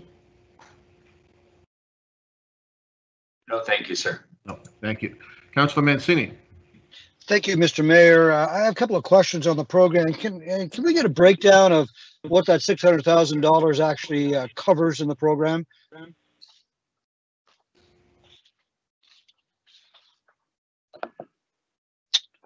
Councillor Mancini, by cover, what do you mean? So what does the $600,000 go to? Is it all personnel, and how's the program working? In the past, we've used the Y. It's now lead to the next question. So how is the money used? I'm trying to understand. Is it 100% just for people that show up and plow the walkway to the oil tank? That makes sense, Brad? Yes, effectively, yes. Basically, the program is administered by the YMCA, at least it had been. And of course, I've been very open. We're in negotiations with them now, subject to the final decision of council as to whether this program is moving forward and at what funding level. Basically, it's a sign-up service where seniors apply to the YMCA. For the service. The service is primarily access to the front door and to the oil tank, as stated, to keep them in their homes. And essentially it's served up to around 500. I apologize, some of our numbers were off. We got updated numbers from the YMCA. For last year, it was a high 500s. I think 580 seniors were served. Basically, every single district is represented to some levels, but the numbers vary widely. And I'll leave it at that if there's any more questions. So again, Brad, to understand, so that $600,000, the Y administrates it. So do they hire people to actually do the work? And do you know how many people are actually doing the work? I can tell you that there's 15, for last year anyways, there were 15 snow removal companies engaged in this work. I cannot tell you how many how much specific personal employment was provided, but I can tell you there were 15 companies amongst which the work was distributed. And we used, last year you said it was around, so we use every cent of the money. And right, it's the last couple of years we've had this program, and the budget's been utilized to its fullest. Yes, the history here has been that was asked last time, and we did a little bit of work. But when we originally started the program, it was at 400,000, and basically over the history of the program, essentially in almost every single year, the program has been overprescribed, which means people get waitlisted. We come to council, ask for additional money. Council has always granted it. And so that's how the money has crept up over time to the $600,000 level that it is now. I cannot tell you on the rates going forward whether that'll be enough to address everyone's concern. But again, the process stand as normal. If the program becomes oversubscribed, there would be a wait list. We would inform council and seek advice. Thank you, Brad. You know, colleagues, in some ways it's similar to our conversation we just had about the hand shoveling in the downtown for accessibility. Our seniors, and I know of seniors in my district that utilize this. I know that probably Councillor Hensby has the most seniors utilizing it. But isolation is a big issue. It truly is. And being able to get outside, many seniors are concerned about being outside in the wintertime and will not get fuel unless the walkway is cleared. So I know we're in tough times. I know $600,000 is a lot of money, but if hopefully we save at least some of this. I'll wait till my colleagues chat on it. I think it's a very important program to save at least that portion of it anyway. So we'll see what my colleagues have. Thank you for Councillor Hensby for bringing it forward. Thank you, Mr. Mayor. Thank you. Councillor Smith. Thank you, Mayor. So I support this to an extent. When we first had the discussion at budget, and Brad might remember, I had a lot of questions really when it came down to the administration and how the money is used. Because for me, and now, knowing 500 or so seniors have access to this, I wonder if before we put this back in the budget, should we, I don't want to say get more information, but really understand like how much does it cost per household? How much is what percentage is the administration fee that comes from the Y? If we were to service this amount of seniors, do we know what it would cost us through HRM? I understand how important it is, and I have a few seniors who use it. And the last time we spoke, we had a lot of the folks are within the rural communities, which is understandable. So for me, I don't know if putting the full amount is what we should be doing without really getting more information on just how this money is being used. I don't know if that means we need to kind of do an audit with the Y to really get an understanding of where the money is going and if it's being utilized the way that it should be. So, I do have concerns. And so really my questions are, do we, what are the administration costs? Do we know like a per household cost for this with the numbers that you have, Brad, and any other information that might be useful for us to know would be helpful for me as well. Thanks. Okay, thank you for the question. I'll certainly give you what I can at the tip of my fingers. Essentially, it works out based on last year to about $865 per property.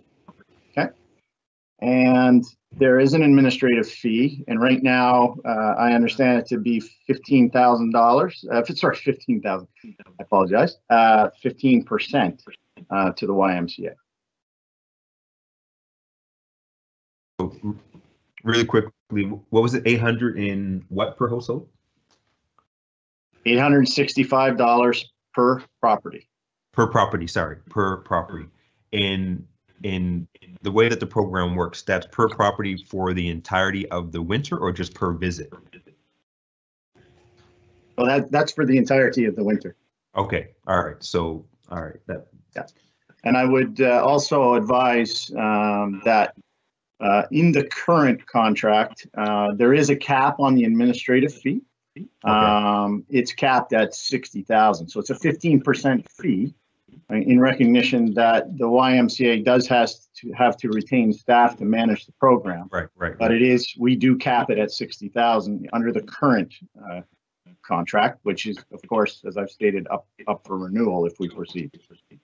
So, and you might not have an answer for this. So when you look at the per property cost, is that a good value for money from your understanding of snow removal, or maybe you don't have an answer for that?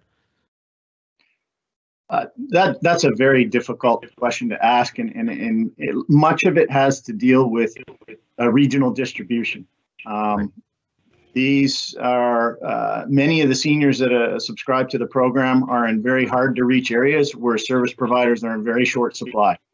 And so in many cases, we're it's a high premium service that we do provide because of the locations, because of the distances, and because of the isolation. So it's very hard to look at it through an urban lens of what might be a yearly retainer for a personal snow removal service compared to given the very high distribution to the rural districts.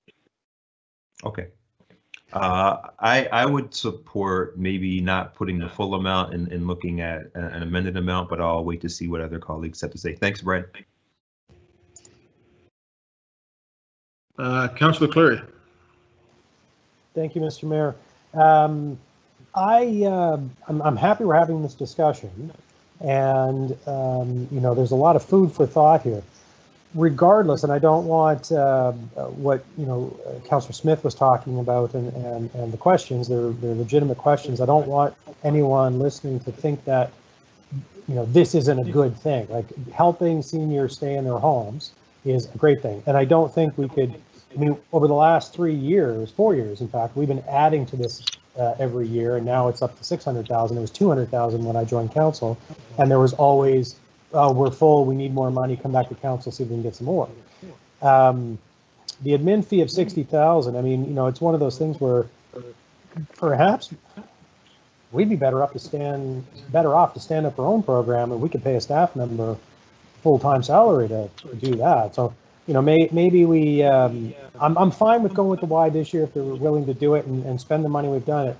But I think going forward, this is one of those things where maybe we should be looking at this a little more carefully. Maybe we should be thinking about how we do it, whether we do it. And I understand the rural component to this. Councillor Hensby moved this motion. I think his district, from what I saw on the list last time, had the most number of recipients of the program. And so, given district, the geography of districts 1 and 2, I can completely understand how you can, spend a lot of money driving around before you actually spend a nickel on snow removal. So I think for this year, I'm fine with going ahead, but I do think in the future, and I'm looking at, well, virtually looking at Brad, Mr. English, it might be a good thing to consider a short-term contract with the Y of maybe just the next year, so that we can, have some thoughts around maybe we do this differently, or maybe we do it ourselves. So those are my thoughts. But for this motion, I'm happy to support the 600,000 because it's an important program and it took us a while to get to this place. So thank you, Mr. Mayor.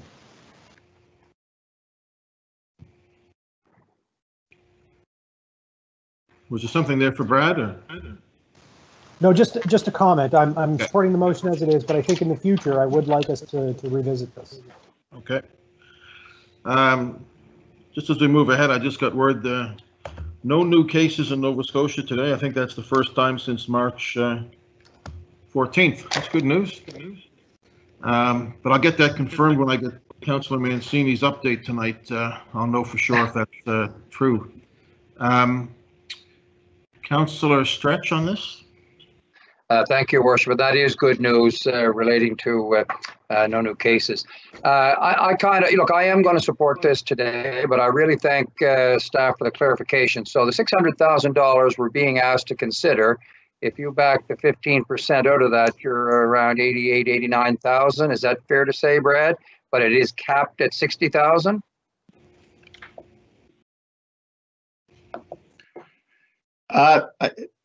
Again, I'm giving you the old contract, so it remains to, I guess history is the best guide of future negotiations here, but we are sitting down with the YMCA to go over a new contract, so I can't say for certain that's where we'll land, but that's based on the old contract. Okay, and that's, look, I understand that administration and looking after organizational components cost money. I get that. At the same time, that is a fair amount of money. And I kind of agree with what Councillor Cleary was saying, that maybe we need to have a second look, but we really don't have the luxury of time as it relates to this year. This is important. I had a call last season from an older lady, senior, who was embarrassed to call and ask for this assistance. And I assured her she had nothing to be embarrassed about. At the same time, I've been so encouraged, and I think I made mention of it maybe a little more in a cliche way during our original discussion, that I wish there was an opportunity for some younger members of our community, some volunteers maybe to help that wouldn't cost anything. I've been so encouraged over the last couple of weeks what I've seen in various communities, young people who right now have no employment and they're not doing much and they're out helping other people, whether it's picking up trash in the community, whether it's taking some of the senior members to appointments or helping with various chores. I just wish there was a way we could kind of focus that and correlate it and allow the opportunity for those that want to help at no charge to help some of these folks. But that's a dream, and maybe someday we'll get there.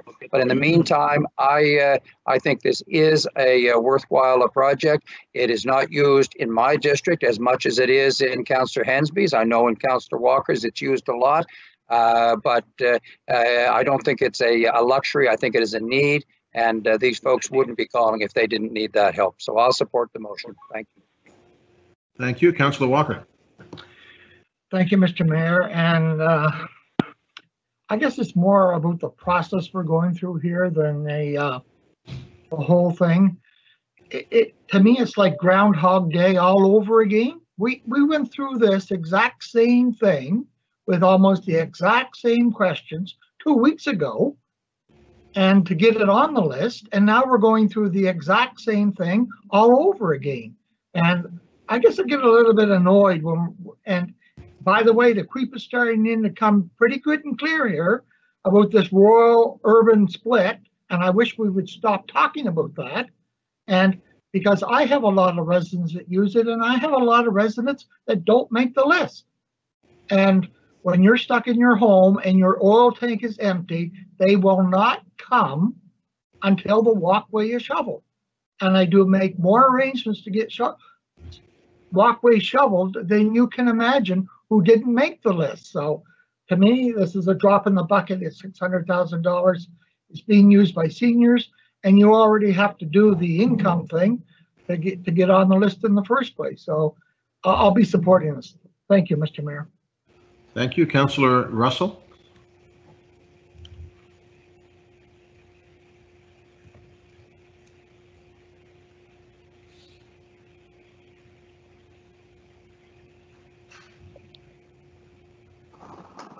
I am sorry, it took a couple of minutes to find the right button.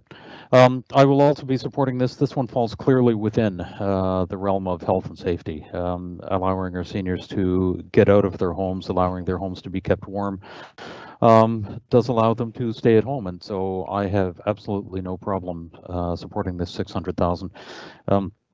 It would be nice to see the program expanded. It would be nice to see the follow-up done to make sure that we are getting proper utilization from it. And I'm not implying that we're not, but it would be nice for our external service providers to be able to provide a report and have that audited with what we're doing. So I absolutely agree with that. But as far as the motion itself, I have absolutely no problem supporting it. Thank you. Thank you. Councillor Whitman. Thank you, Mayor Savage. I'll be supporting it as well. I have a concern about the contract with the YMCA, and I thought that last time we chatted about this, it was possibly more dire that wasn't going to come together as our provider of this. So I wonder if there's a plan B if this doesn't come together in time for this season.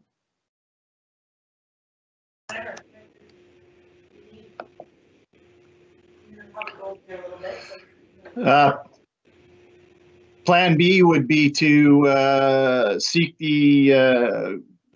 go out on basically a request for proposal to seek an alternate administration group and go from there. Obviously, we would be looking for, again, one of the benefits of this program is the administration fee also helps the not-for-profit sector, which can't be overlooked in this particular case. So we would be trying to find another not-for-profit service provider that can also derive community benefit from that administrative fee, as well as provide the necessary connectivity and service to the seniors. Thank you. Good point. Thank you. Thank you. Councillor Mancini.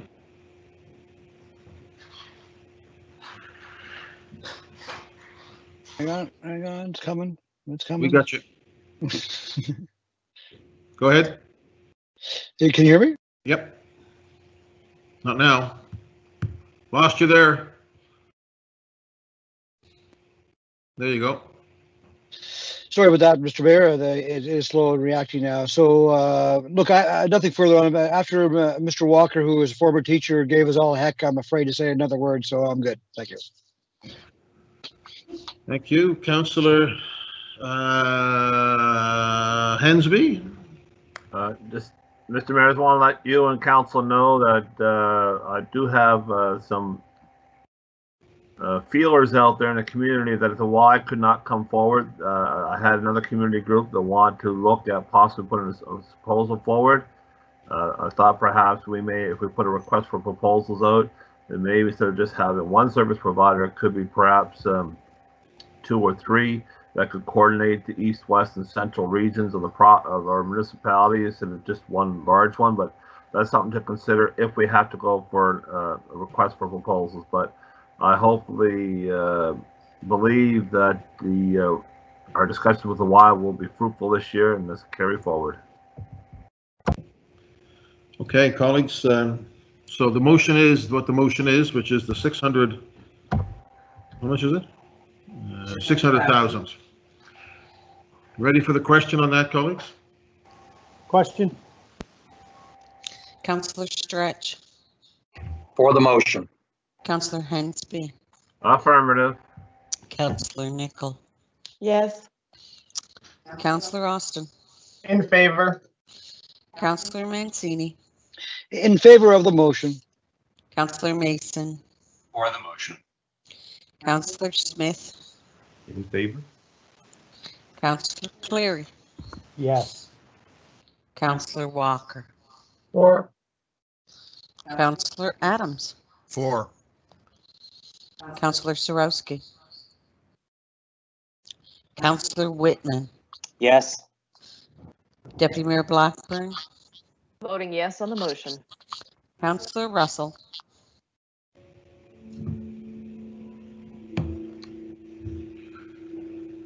Councillor Russell. For the motion. Councillor Outick. Yes. And Mayor Savage. Yes, so that motion carries, colleague. We will move to the next item on our list, which is the not hiring 3 6-month positions for Halifax. Mr. Mayor, it's Councillor Cleary. I'd like to move that we amend our budget by reinstating the $137,000 for these 3 6-month positions for Halifax. Second? Okay. Thank you, Deputy Mayor. And so very briefly, and you know, Councillor Walker is correct. We actually had discussion on a lot of these items already, so we should probably try to be as brief as possible. But we are in a crisis right now with the coronavirus pandemic, which is also inside the crisis and actually being contributed to by the crisis of climate change. And so we really do need to continue our work around our climate action plan and developing that Halifax 2050 plan and begin to really start implementing. And, you know, for our residents, they may not be aware, we already are implementing a lot of the things when it comes to energy efficiency in our buildings, smarter development to create more sustainable development. All of those things are happening, but we also need to continue to work on the Halifax 2050 plan. So I hope we reinstate this because this is for the other crisis that we're already in, and that's the climate crisis. Thank you, Mr. Mayor. Thank you. Seeing no other comments, ready for the question, colleagues?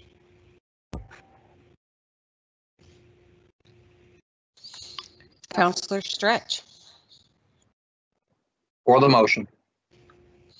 Councillor Hensby. Affirmative. Councillor Nichol. Yes.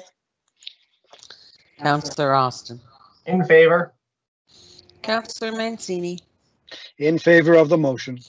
Councillor Mason. In favor. Councillor Smith. Yes. Councillor Cleary. Yes. Councillor Adams. For. Councillor Whitman. Yes. Deputy Mayor Blackburn, Voting yes on the motion. Councillor Russell, Against the motion? Councillor Outfit, Yes. Mayor Savage. For the motion, so that carries with one dissenting vote. Colleagues, the next item was to add something to the list, which was eliminating streetscaping costs for 1 year. Council, what is your wish?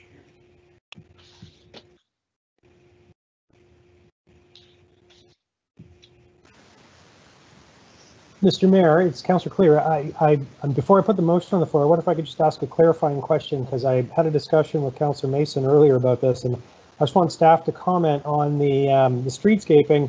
This was, as I recall, allowing us to do the things that might be kind of a once in a generation construction on a street where you have the development or something happening, and if we don't fix this sidewalk, if we don't expand that, it's not going to be done for the next 10, 20, 30 years.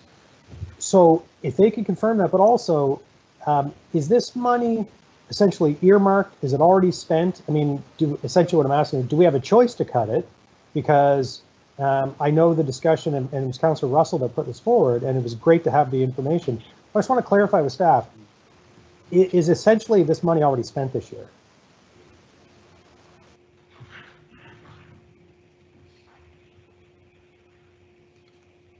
Kelly? I can cover that. So we did a briefing note on this, and we explained that it's really kind of, like you say, opportunity money. Right now, a lot of this money is earmarked for reinstatement in association with the South Park bike lane, also with the development that's occurring on the curve, the old Y CBC building. So Peter is also on the line. I'll get him to talk about how much has been committed so far, but I believe some of it actually has been. So Peter, if you're there, if you can chime in on the specifics, that'd be helpful. Thank you. Through you, Mr. Mayor, my name is Peter Duncan, Manager of Infrastructure Planning. So, through you, I wouldn't use the word committed, but I would use the word earmarked, and we've earmarked all of $400,000 to be used in conjunction with the South Park Bike Lane project. So, yeah, Mr. Duncan, if we decided to actually cut this 400,000, what would be the impact? Essentially, that is a massive part of our infrastructure that's being put in the downtown. We already have essentially half the South Park Bike Lane done. If we don't do the stuff in front of the curve in the pavilion, does it get done? This, through you, Mr. Mayor, so this money is essentially, most of it, if not all of it, is for ornamental street lights and sign bases and so on. So some of it is for higher standard hard surfacing, but most of it is for the street lights. So if we don't spend it now, we have to incur more of a cost to come back and do it at a later date if we wanted to. Okay, well, given that, I won't be moving its removal then. Thank you.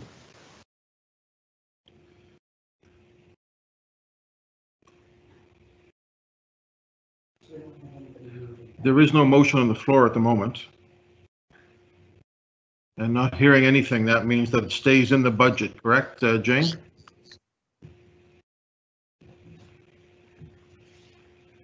I think there's 3 people on this list, Mr. Mayor. Yeah, I just want to clarify the motion. Mr. Mayor, if there is no motion put on the floor, the reduction would stay on the list. It's not a reduction, though. No, it wasn't. It was put on as a reduction. This is to take. This was not money that was proposed as a reduction in the recast. This was correct. This was something that was added to take money, not to add, but to take away. Correct, Kelly?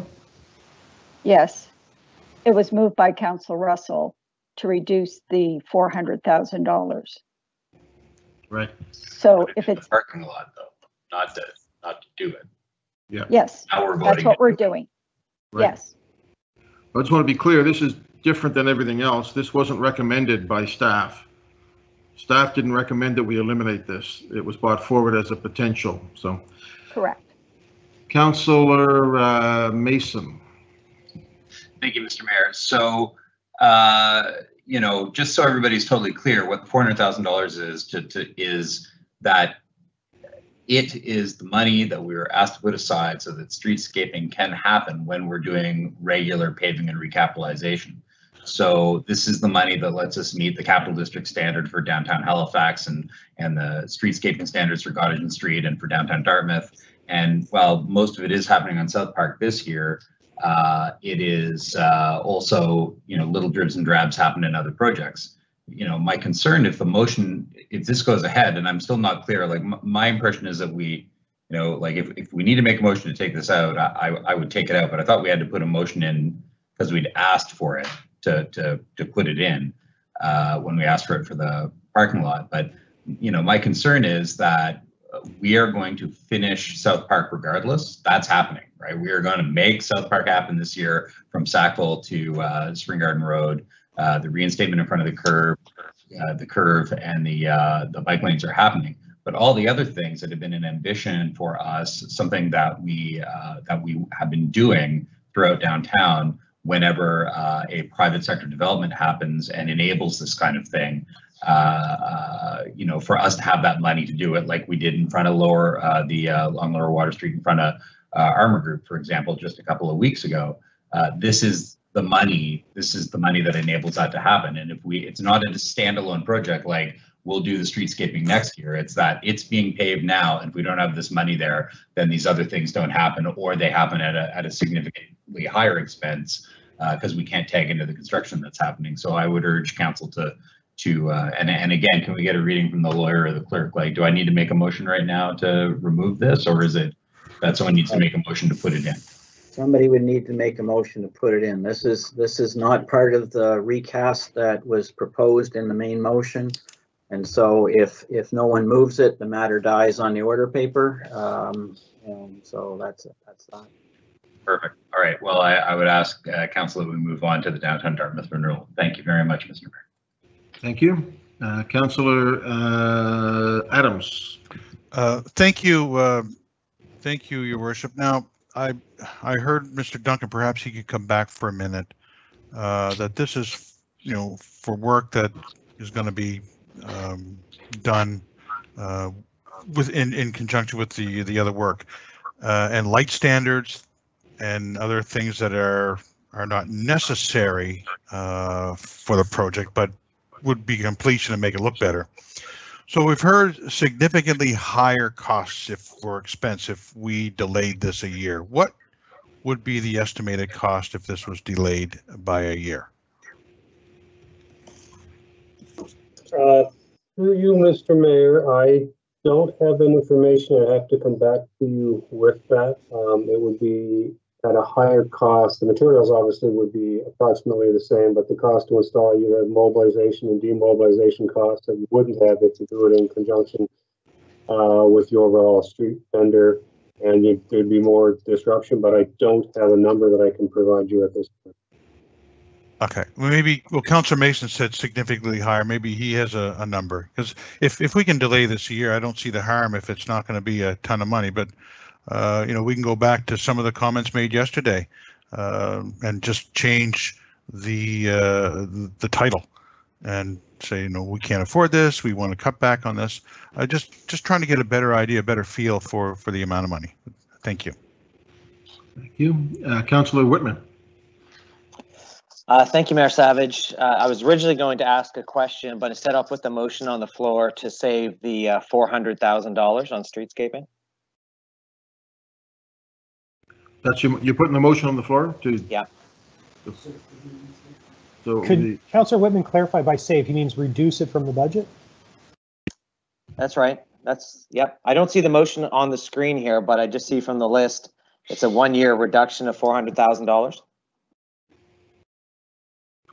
So just to make sure we get the word in, because it's not a reinstatement, because this would be a motion to amend the main motion with respect to the recast budget to provide for an additional reduction in the budget of $400,000 through the elimination of streetscape costs for 1 year. Okay. I move that. Okay, second? Second it. Seconded. Councillor Whitman, anything else? That's it. Councillor Walker? Thank you, Mr. Mayor. And it did come as to take out of the budget by Councillor Russell. And I guess my only concern is when I have the Dutch Village Road streetscape coming very soon, will I have any effect on that?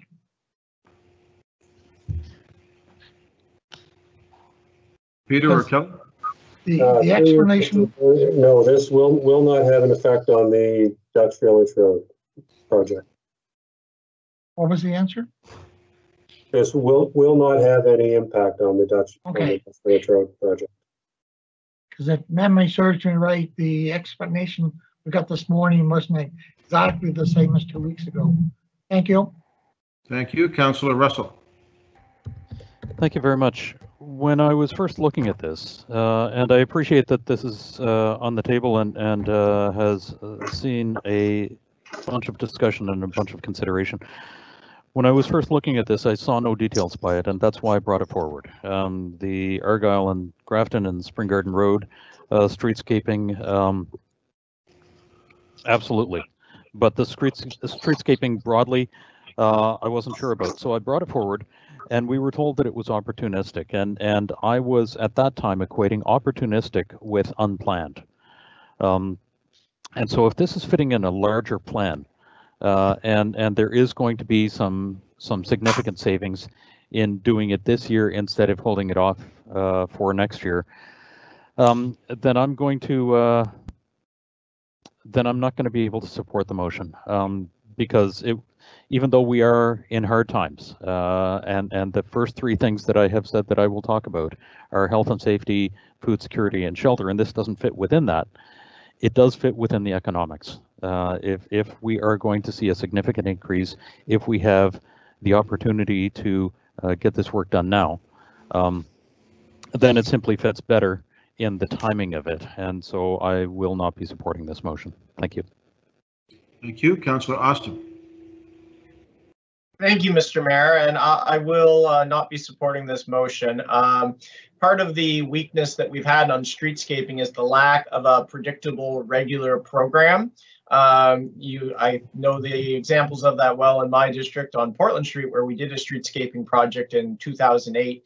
But there was never any plan to revisit, and the tiles broke off, the planters, the bricks crumbled into dust, and it really started to wear much before its time because we didn't have a regular program. And if you recall, we did have a staff report earlier. Part of TPW's work is to, in the next while, and our planning department is to stand up a regular streetscaping program, which includes maintenance in the lot. And so that's what this is. I mean, this is a regular piece where we take advantage of work that's going on and integrate.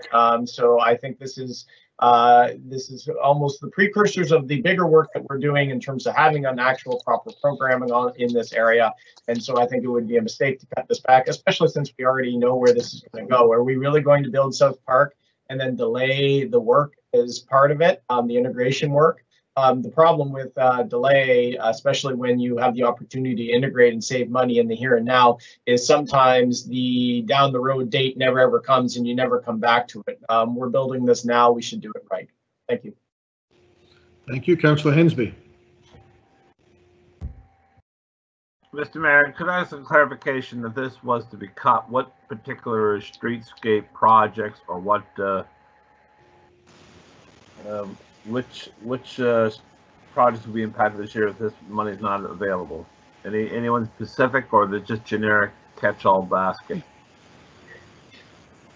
So, Mr. Mayor, through the councillor, it would be the South Park streetscaping that we're talking about. That's the particular project that this is earmarked for. The South Park, is that one of also streets we identify for perhaps widening for these temporary bike lanes and active transportation corridors that we're planning to do now for the COVID? Like these two seem to be similar in nature. So this is in the in parallel with the work that we're doing with putting in the South Park bike lane. So it's reinstatement as a part of that, as well as tying in with construction project for the curve and the pavilion on the corner of Sackville and South Park. So it's live with an active construction project. And I'm just trying to picture Sackville, South Park.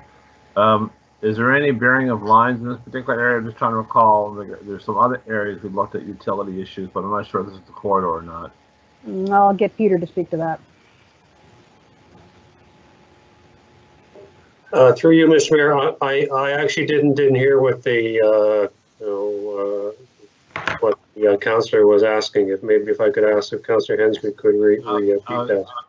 I was asked what's the scope of the work anticipated for this particular streetscaping at South Park and Sackville. Was it any of it to be undergrounding utilities or what other type of enhancements are we looking at trying to encourage here? Through you, Mr. Mayor. So for the HRM project, it's essentially the dual bike lane along South Park Street between Spring Garden and Sackville. The developer is undertaking some enhancements themselves, which would involve putting the electrical laterals, so what we would call the secondary services, they would be under the surface, and I believe some of the electrical is already below the surface in the area anyways. Well, if the work is to continue this year and we're having collaboration with the property owner, developer, then I'm going to keep it there.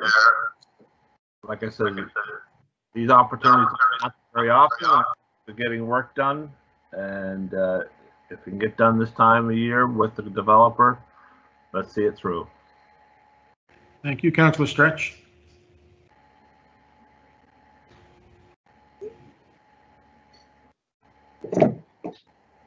Can we, Mayor, if I can just clarify, Cheryl, the motion you have there is incorrect. The motion should be, as I said before, that the Budget Committee move to further amend the budget by providing for an additional elimination of $400,000 from the budget with respect to the streetscaping projects for 1 year. It's not, yeah. Currently, it's not in the budget. This is a straight up amendment of the recast budget. Okay, Councillor Stretch.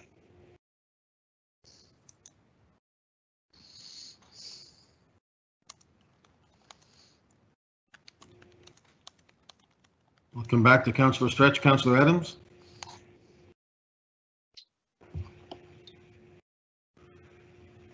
You took me by surprise there, Your Worship.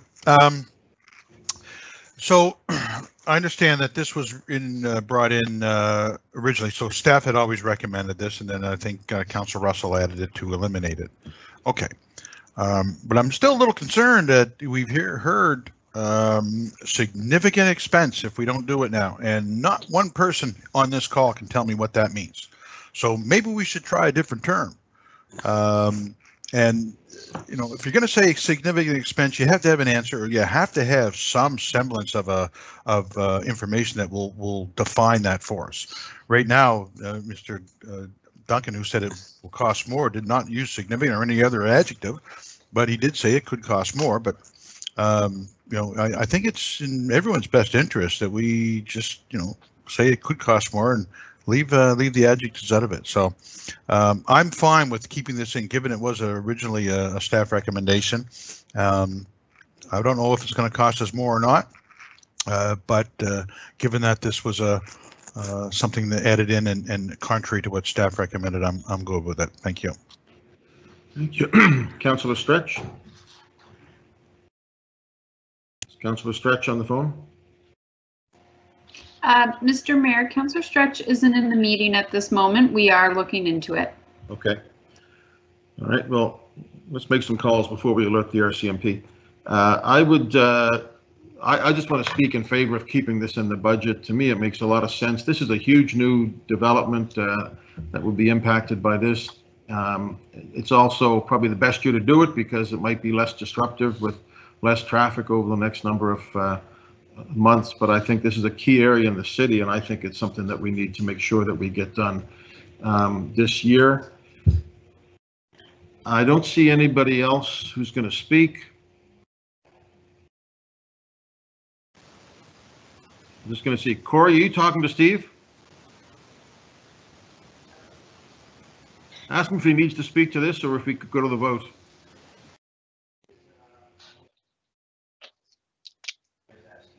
Councillor Whitman. Thank you, Mr. Mayor. If staff could just be very clear on what is at risk of not getting accomplished here by this. I've heard ornamental street lighting. Does that mean that there will be lighting put in? It just won't be the ornamental type?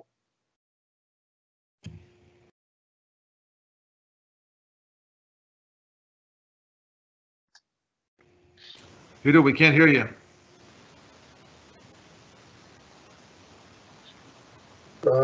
I'm sorry about that, Mr. Mayor. My mute is slow to respond.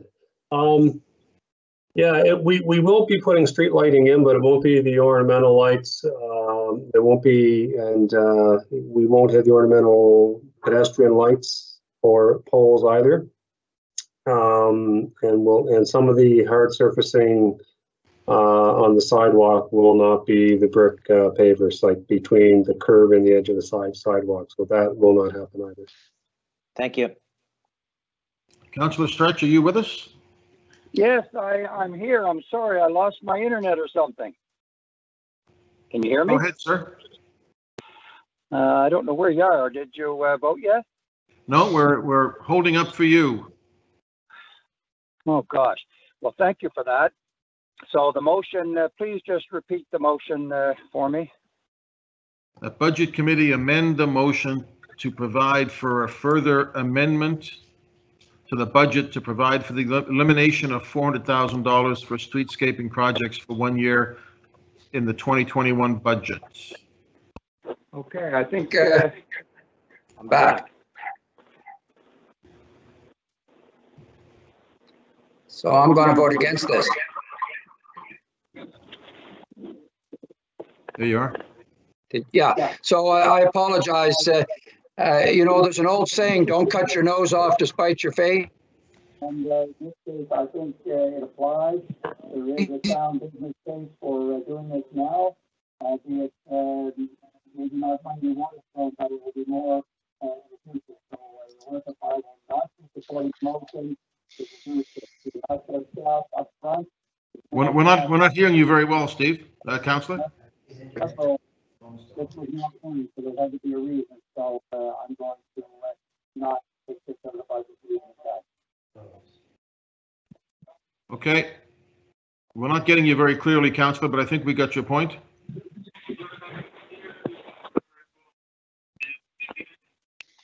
We'll go to the vote. We'll go to the vote, Cheryl. Councillor Stretch. Against the motion. Councillor Hensby. Again. Negatory. Councillor Nicol. No. Councillor Austin. No. Councillor Mancini. Against the motion. Councillor Mason. Against the motion. Councillor Smith. No. Councillor Fleury. No. Councillor Walker. Against. Councillor Adams. Against. Councillor Whitman. Yes. Deputy Mayor Blackburn. Voting no on the motion. Councillor Russell. Against the motion. Councillor Outhill. Voting no. And Mayor Savage. Voting no, so that will be defeated. Colleagues, it's 12:10. I propose that we'll take a lunch break if we're still here at around 5:15 or 5:30. Other than that, I propose we keep going. Is everybody okay with that? All right. Agreed. Downtown Dartmouth renewal. I'm guessing Councillor Austin may want to. Yes, Mr. Mayor. Thank you, Mr. Mayor. So I would like to move the Downtown Dartmouth renewal project $2 million to the budget. Seconded, Mancini. Thank you. Thank you, Mr. Mayor. Thank you, Councillor Mancini. So I know probably we're getting pretty familiar with this one since Councillor Walker's point earlier, there's a bit of a Groundhog Day feel to it where it comes up at every budget. This is a major strategic project. This is the daylighting the Sawmill River, the bringing the active rail connection from the harbor over to Lake Nook, and taking derelict industrial land in Dartmouth Cove and turning that into new development. And it's all wrapped in together. And for it to proceed, we need to acquire some land. And that's what this item is in the municipal budget.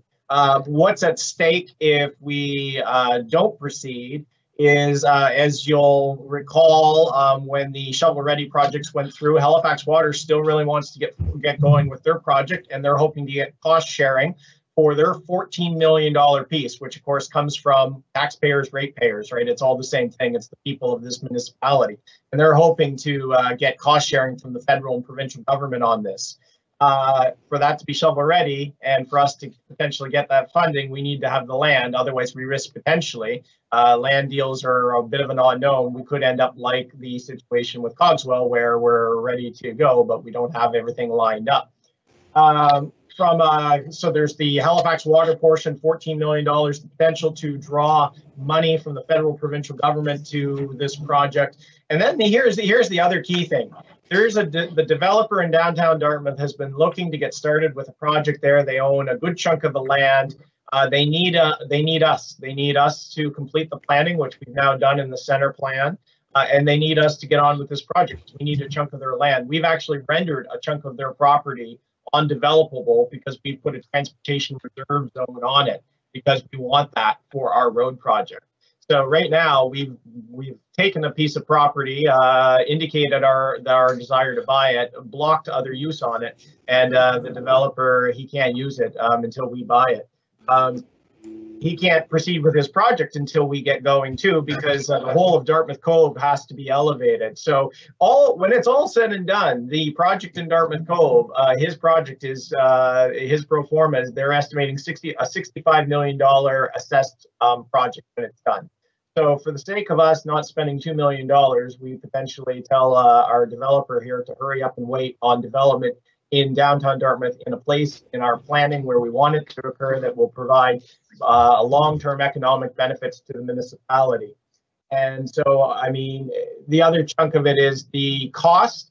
Our chunk is $2 million. The projections long-term, the projections from our planners, we are hoping to split out some of the eventual infrastructure cost among property developers in Dartmouth Cove. So in the end, we have to do the upfront, but the actual project longer term, the actual building of the bridge, we will hopefully be able to share that cost among the developers in Dartmouth Cove who are going to benefit from this. So I very much think we can proceed with this, especially where we have a surplus, and this is very much a one-time item. This is not a reoccurring cost in terms of you buy the land, you own the land, and then we can look at our project next year.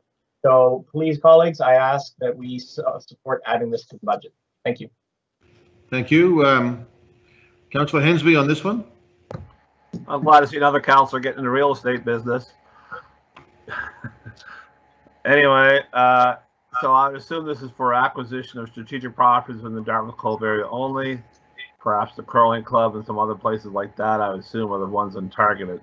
But I'm just kind of curious. So, is this money going to be put into our real estate budget, or just or specifically dedicated for the downtown project only? Just want to make sure in regards to allocation of funds, where does it actually go? And I say the same about strategic parklands. Once you buy it, you own it for perpetuity. Here, I think we're just buying property strategically for development progression, maybe realignment of a bridge and roadways. Any surplus property, I assume, will be sold off down the road. So can you get clarification from the councillor? Is that buying a land for a particular alignment of grids of roads and bridges and stuff? And if there is any surplus lands left over, we'll be selling that off, I think. So why don't we see if staff can speak to that? And if Councillor Austin wishes to, we can come back as well. Who would we have? I can respond to that one, Mr. Mayor, if you'd like. It's Peter again. Hey, Peter. Yeah, so firstly, we don't anticipate having any surplus property after we purchase it. We would actually be buying, the $2 million is to buy the right-of-way corridor from private property owners. And our intention would be only to buy what we need to build the road. And it would be primarily for the extension of existing Dundas Street into the Dartmouth Cove area. And our plans would be, if possible, and if funds allow, to buy a corridor through to Mason Street, I believe it is. So I assume, just for buying corridor property, I assume that the Ross Road realignment money is already in the budget for acquisition of a corridor? I think that's a different topic. A roadway acquisition is a roadway acquisition.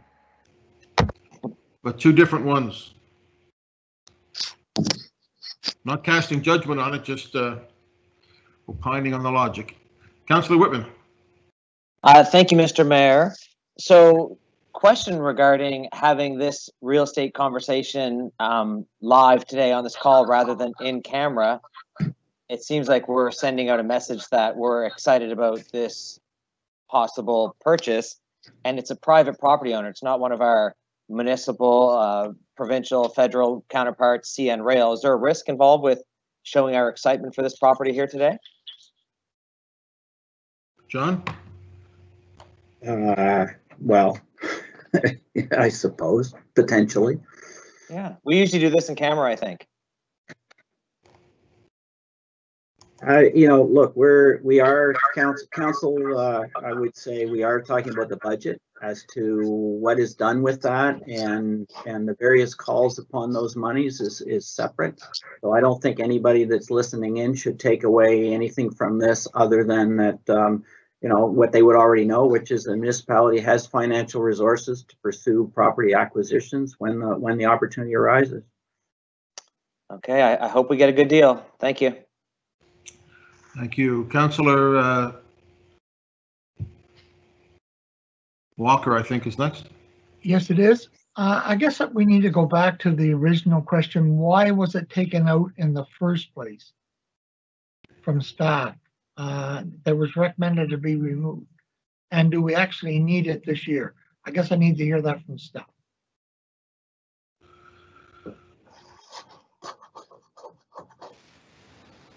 I can start. Oh, Peter's live. Go ahead, Peter.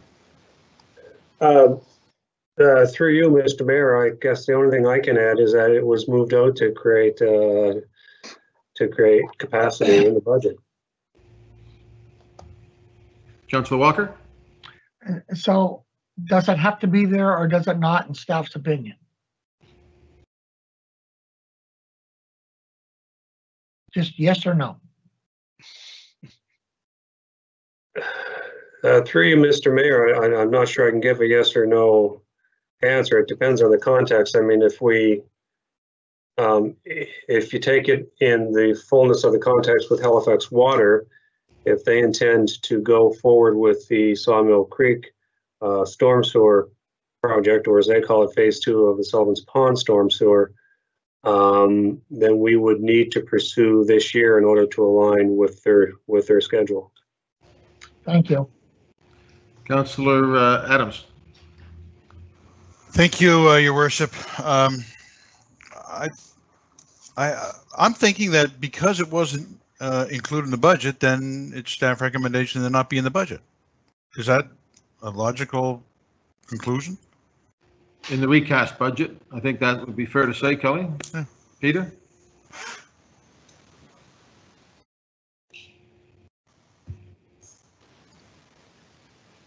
There we go. Sorry, the councillor's correct. It was all about trying to find some cash flow. So understanding where Halifax Water was with the project, we said you could potentially move it out to line up with them. It's really just trying to keep pace with Halifax Water, but there's always opportunity to acquire land. So if the money is there, it can certainly be used this year. Oh, no doubt, but we're $85 million light, so I don't know if the money's there. Thank you.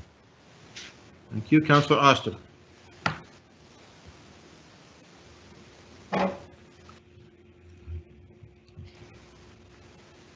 You're muted, Sam. Sorry about that. Thank you, Mr. Mayor. I'd have a question for Jane Fraser on that. Where are we regarding the surplus? Mr. Mayor, through you to council, the 1920 surplus is standing at about $32 million. We had, through the budget process in February, the ballast at that time had added back some projects. We'd also added back some cost sharing for operational items. So we're sitting at about $15.8 million. This was one of the projects that was added back through the parking lot process in February as well. Okay, so are those surplus funds? Do we still have surplus that we can allocate? I'm kind of jumping ahead to your report that you'll have coming once we finalize what our list here. Thank you. Thank you, Mr. Mayor, through to the councillor. So obviously, you know, once I get a number and understand what the gap is, I'll be coming back with funding strategies. The use of the 1920 surplus would be one of those areas that that I would recommend for use, especially in this environment, and hope to match the surplus with one-time items as much as possible. So in your opinion, would this count as a one-time item? It is a one-time item. Thank you very much for that. So colleagues, I mean, with that in mind, we do have the money. This is a strategic project. You know, I hear what Councillor Adams is saying about the budget and recommended items, but this is our job as councillors to go through the budget and identify what we would like to fund, what we don't. I get that the councillor's indicating not particularly a fan of this one, but if our job was just to accept the staff budget, we would have accepted fire cuts, police cuts, and a whole bunch of other things. We're doing our job, and I think this is one that is worthy of further consideration, given the economic development that's behind it and the potential risk of not having the property when we actually want to proceed with the project. Thank you. Thank you. Councillor Stretch on this. Thank you, Your Worship. I just wanted to confirm that I'm back here. You can hear me and see me okay? Mm-hmm.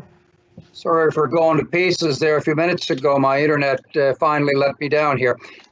Your Worship, I will be supporting Councillor Adams, and you know, Dartmouth has seen a great resurgence over the last while, and I think it looks very well on the whole municipality, and opportunities to come up, as Jane just referenced, you know, one-time opportunities. That's what the surplus and reserves, I think, are for. So things can't stop completely at a standstill, and I'm prepared to take a leap of faith on this one.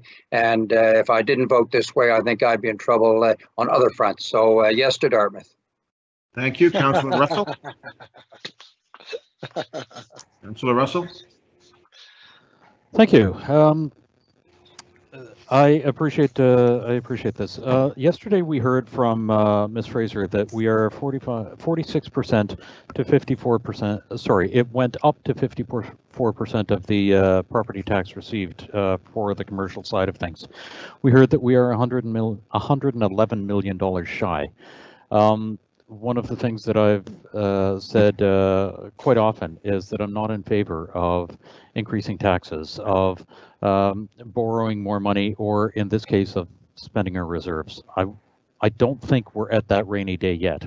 Today we have seen our first 0 day as far as the virus goes, but I think we have a long future with it ahead of us, and I think we've got a lot of hardship ahead of us, and I don't think we're going to see the property taxes. And this one is a little bit larger than I'm prepared to consider for the economic side of things right now. And I'm sorry, Sam, but I'm going to have to let this one. I'm going to have to let this one go and vote against it. Thank you, Councillor Adams. Thank you, Your Worship, and I appreciate that you know that this is an important project, but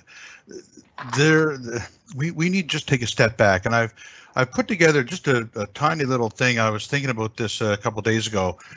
This year, we're going to be okay when it comes for the tax bills, but next year we're not. On October 18th, there are 10 individuals so far running in District 11. On the 17th of October, we have the election. On the 18th of October, there's going to be 1 really happy person and 9 sad. That makes sense. When we start our budget talks in December, there's going to be 9 happy people because they didn't get elected and 1 sad person because they're in this seat having to deal with this. I'm not trying to sound overly sensationalized here, but this is not a good situation. We're not feeling the impact yet. We're not even close to feeling the impact of what this virus has done to our businesses downtown. We've got the stimulus money, we've got CERB money, we've got all kinds of other things in play. That's going to wear out. That's going to burn out. Our surpluses, which are one-time deals, they're going to be gone. We can't go back to them, or the new council can't go back to them. So then it's a tax increase, and it's not going to be pretty. I can't support this one. This is just a little beyond, and it's not, in my opinion, time sensitive. It will get done, just not this year. Thank you. Councillor Hensby. Well, Mr. Mayor, I just want to say that to clarify what Councillor Austin said, it's not a one-time expenditure. Acquisition of land is just the beginning. Then there's the design, then there's construction, and then there's the maintenance.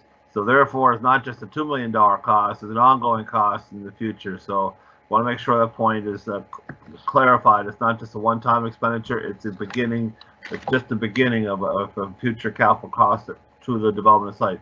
But what it does do in regards to enhances the rest of the properties in the area, which will enhance the development potential, which will enhance the market potential, will enhance the property assessments, which will recuperate back in future taxes. So I think it's a good investment to go forward. And I always believe in strategic property acquisitions when necessary, and this is one of them. Thank you. Councillor Cleary.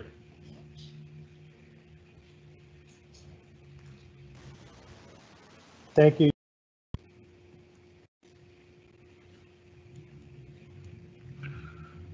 You're on mute, Councillor.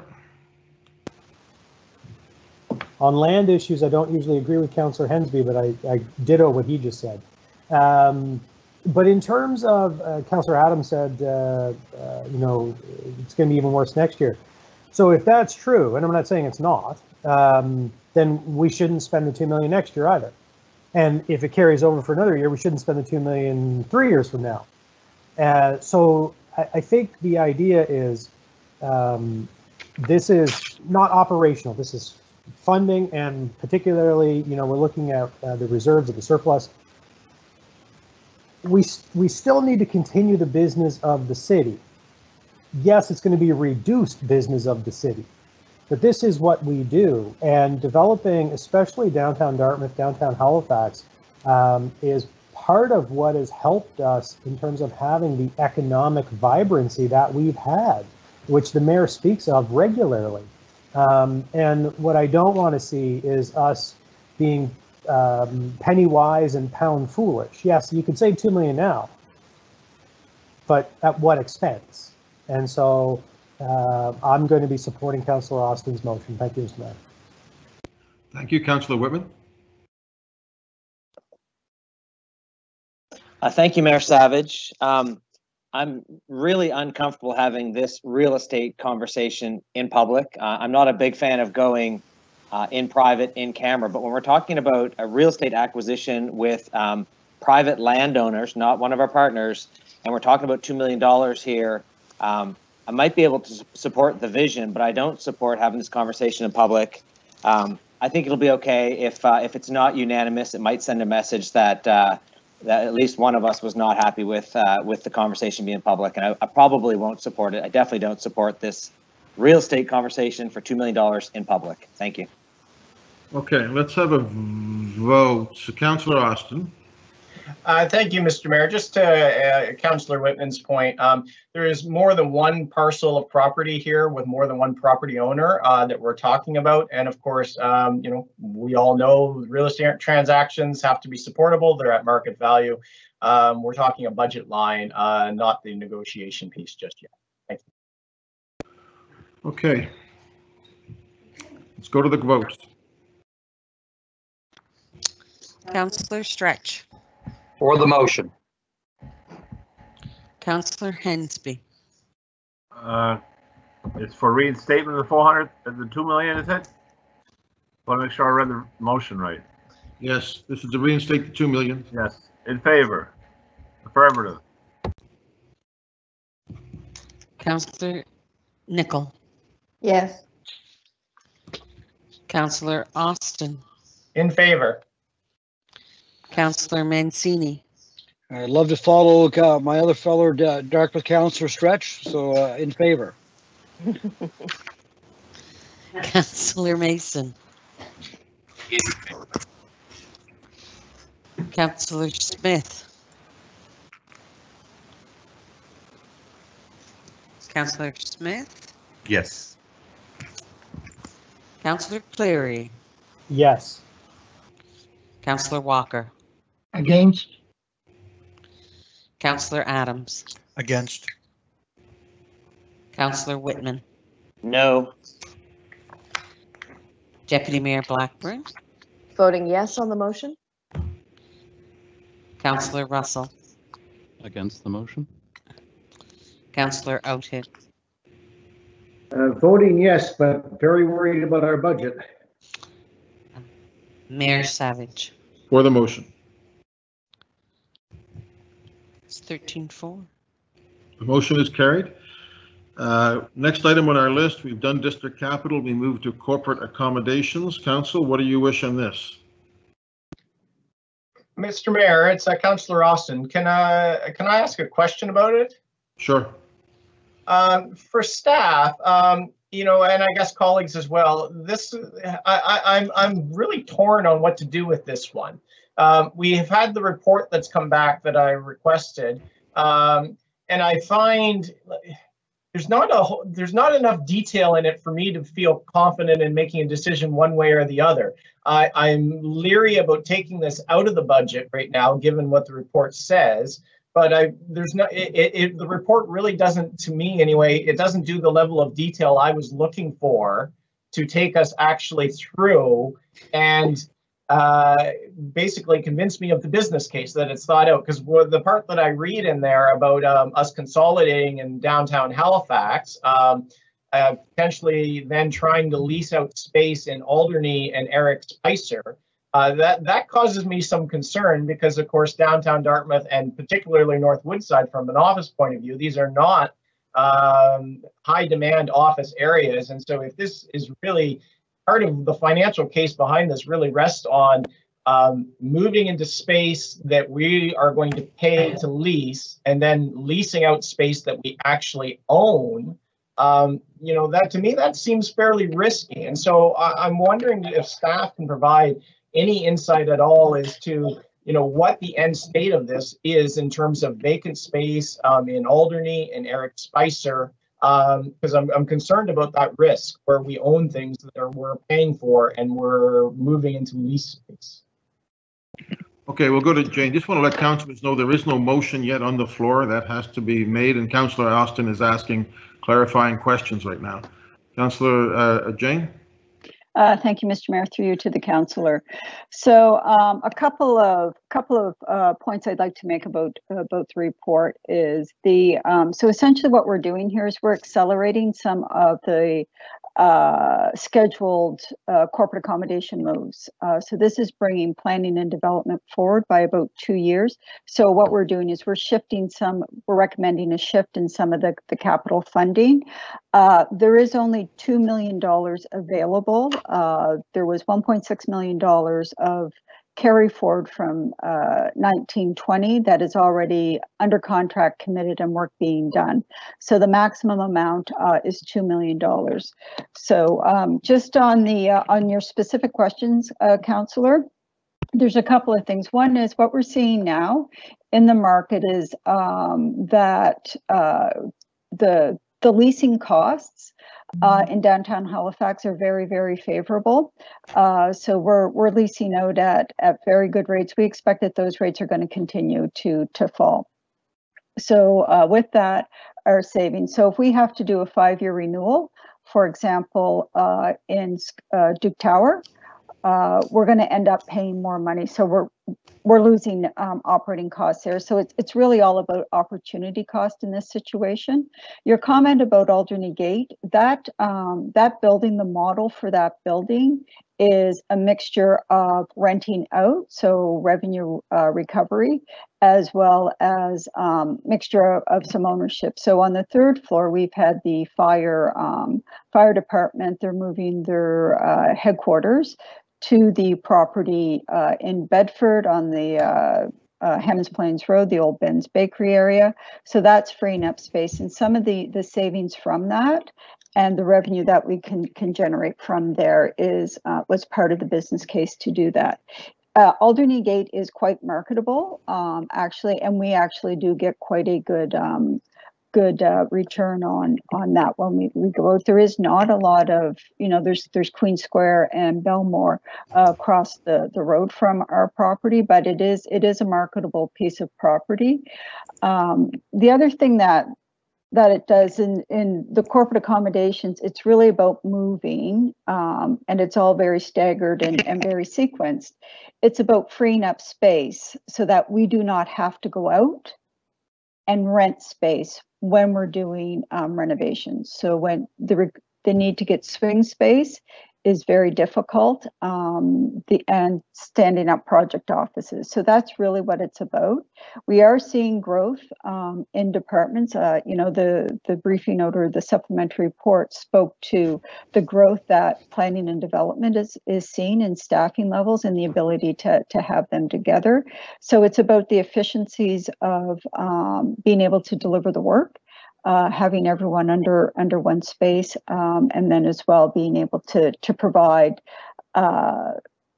quite frankly, workspace for our staff and our employees that it certainly isn't luxurious by any stretch of the imagination, but it will be space that is safe, that's functional, and really allows people to do the work efficiently. So on the building case, we speak about the ability to also, so we'll have savings in reduced lease costs, savings there, as well as in 2 years out, potential revenue recovery coming in from Alderney Gate that will actually leave us in a positive position of $1.5 million over 10 years.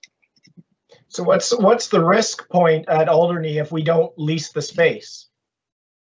The risk, so we have a number of properties under lease that continue to go through. So it's about, if you look at the schedule on the back, and the time frame, so then it's about, as leases come up, do we put people in Alderney and pull them out of other locations?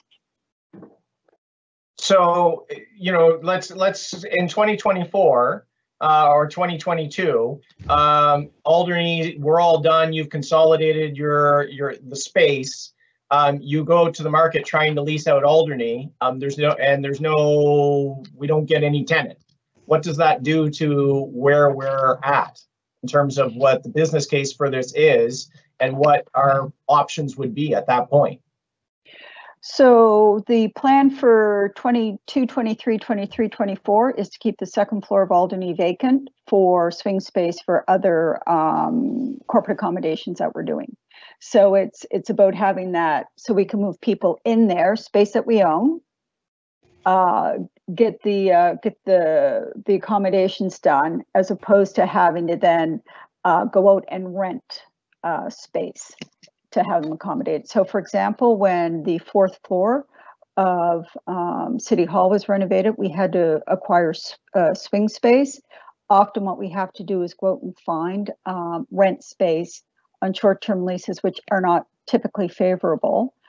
So this would allow us to avoid that cost. What about Eric Spicer? I'll have to come back to you, Councillor Austin. We're over time. Councillor Whitman, I think. There's no motion on the floor yet.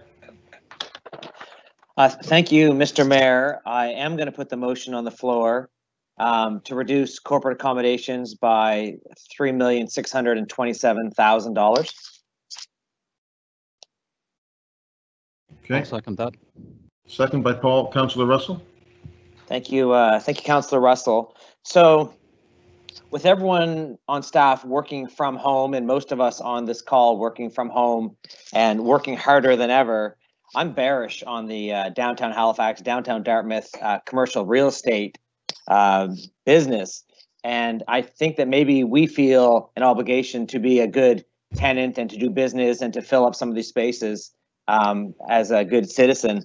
But I think that we should locate in our own HRM owned facilities, have our staff work in our facilities, don't spend fortunes on renovating the top floor of City Hall and other projects, but stay in our own places and not take on more leasing. So I think that anywhere we can save, especially with the writing on the wall during the pandemic, if we can save up to 3.6 on the budget, I'm going to support that. And that's why I put the motion on the floor. Thank you. Thank you, Councillor Meade. Jane, go ahead.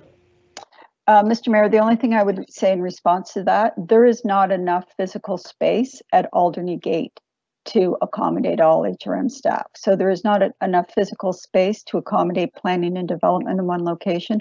So regardless of the decision, we will always have to lease space. And so where are those folks that there's not enough space for? Where are they working from today?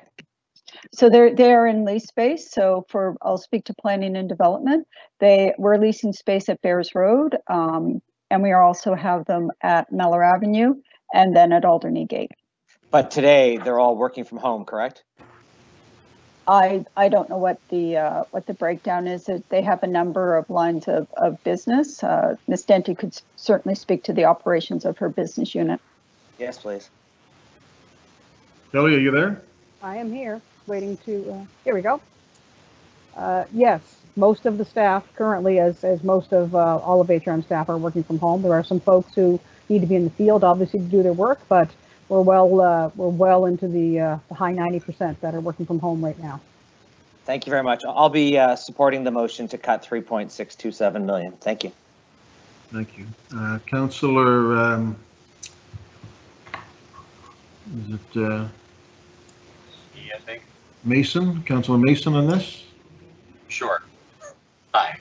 I guess first thing I want to comment on, just because of what I just heard, is humanity has faced significant plagues and pandemics since the beginning of recorded time, and cities always come back from that. So I'm quite confident in the next 3 to 5 years that we'll see downtown more full of people doing business and recreating than ever. That doesn't change the fact that I also have concerns about this, and I think I can't wait for Sam to. It's interesting seeing Sam, who worked in, I think it was corporate real estate for the feds, like being able to bring that expertise to bear here.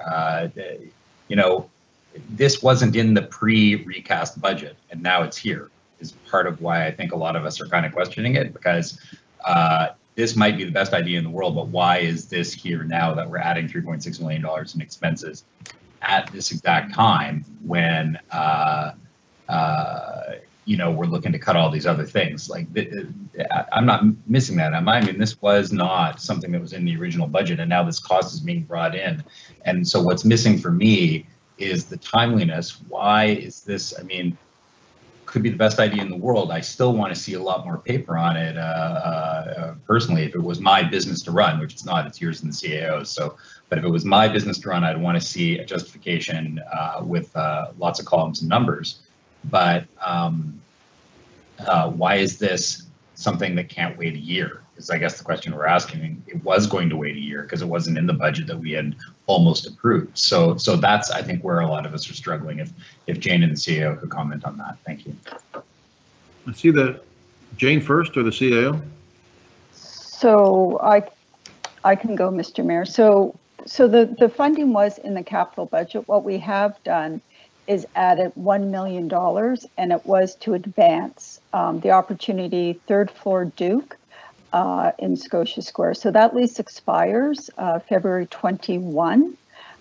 So by having that lease expire, we already have, we went out to the market with RFPs for legal, for GRIA, for ICT. There's some other risk and insurance, as well as some transit. So those, we've gone to the market for those. What this has allowed us to do is, with the lease expiring, is advance planning and development. Planning and development has actually been waiting since 2015 for renovations and accommodations. So that's the reason for it. It is an opportunity with that lease expiring. If we renew the lease at Duke, it will be at the current terms that we have, which will be much higher than what it is that we're going to get if we go out to market. It is simply an opportunity, is what it is. I don't know if the CAO has more to add to that. Go ahead, Jacques.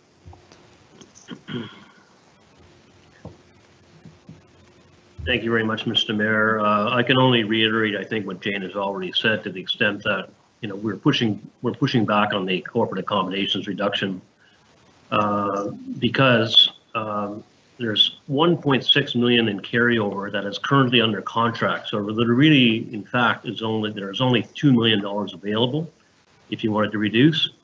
So all we've done here is accelerate the planning and development move and funding by 2 years. And if that funding is lost, it'll actually cost us money at the end of the day with higher lease renewal terms and that we can get going to market, and it takes space at Alderney Gate that we can lease and lease for revenue out of at the end of the day. So we would lose that opportunity. So this is really a business decision that is an important one that will actually in the short and medium term actually save us money going forward. So certainly would encourage you to not take this on at this time, for the reasons we've already stated. Thank you very much, Mr. Mayor. Thank you, Jane and Jacques. I think I'm afraid that if we vote this down, it would be penny wise, pound foolish in the long run. And I think, given the complexities, I've been here long enough. I've seen these corporate accommodation solutions come forward again and again and again. And to actually have the motion we've been theoretically talking about for 5 years to make those moves, I think would be huge for the organization. So I think I'm going to have to not support removing it from the budget. Thank you, CAO. Thank you, Mr. Mayor. Thank you, Councillor Stretch. Yeah, this is a complicated one, and you know, I understand both sides. In a year where we're challenged, $3.5 million is a lot of money, and my tendency would be to let it go. At the same time, when I hear Jane and Jacques speak, the business side of me comes out, and yeah, I'm not sure. So really, what I just heard you say, Jacques, through you to the mayor, is that your preference, as it relates to good business practices, would be not to support this motion. This motion is to cut this. Is that? Am I got this straight? Am I on the right side of this discussion? Yes, Mr. Mayor, through you, I would urge you not to vote for the motion. I would urge you to reject the motion, because for the right financial reasons and the right business decision at this point in the piece, right? This is a strategic move, and it's actually going to save us money in the long haul. Okay. Well, that being the case, and being a businessman myself, I am going to take a leap of faith in favor of staff, and I will not be supporting the motion, albeit my instinct as a representative and wanting to save is to support the motion. So I'll be voting against. Councillor Cleary. Thank you, Your Worship. Yeah, I find it interesting. So, you know, people will be going back to offices. Councillor Whitman talked about people working from home. That is temporary. And especially, you know, our staff have mentioned on a number of occasions the additional expense and the protocols they're putting in place for cleaning and other things. I mean, we know there's lots of work that you can do from home, but there's also lots of work you can't, that has to be done at the office. And in spite of, you know, large organizations letting folks work from home and working from home for long periods of time, people will need to go back to offices. And in fact, in some cases, we're probably going to need more space per person in some offices, given the kind of accommodations we're going to have to make. I also find it interesting that the person who brought this motion forward has consistently said throughout our meetings that he keeps going with the advice of the CAO. The CAO is giving advice saying, we need this and this is an important thing to do. And this motion is contrary to the CAO's advice. based on the discussion, on questions from Councillors Austin and others, and especially Councillor Mason, I'm confident that this is a good plan, and I will not be supporting this motion because I think, I just have one quick question. It's more confirmatory than anything, but I believe in the plan. Planning and development are now being consolidated, will they not be? As opposed to spread out the way they are now? Through you, Mr. Mayor, yes, that is the plan, to have them all together. Yeah, and I think, you know, there's synergies in that, because when you think about, and I know this from having meetings with our planning staff, and sometimes you do them at City Hall, sometimes at Alderney, you know, you're sometimes, you know, at Bears Road. It's difficult to sometimes have discussions with the people you need to have discussions with, and all in one place. So I can only imagine the frustration that Ms. Denty feels in trying to get all of her staff together. No, listen, I'm not going to support this motion. I think this is an important thing for our staff to do, and now is a good time to do it. Thank you. Thank you, Councillor Nicol. Well, I guess, and Sean says what I was going to say, because for 12 years of trying to see East and West planning come together, anything that's going to compromise that, I'm not going to be supporting. So it's due time, and it's the planners have had to endure for too long in that regard. Thank you. Thank you. Councillor Hensby asked, when is the Bayers Road rental over? Maybe if you answer that, Kelly, Councillor Hensby will be okay. Kelly? I'll Okay. unmute. I think Jane's probably best to do that. I believe that's up for renewal now, but Jane can confirm that. I'll have to confirm that that number, that date for you, Councillor. I'll be back to you before we wrap this up at 1. Mr. Mayor, my follow-up to that would be then, if we're trying to consolidate our planning office into Albany and stuff, it's a great idea. Our term is coming up at Scotia Square in February. Kind of curious of how much of an extension of Bears Road is going to be required for us to do the renovations that are required to get planning done. Do we have any anticipated timeline of how long it would take for the renovations to be completed in order to have planning department move?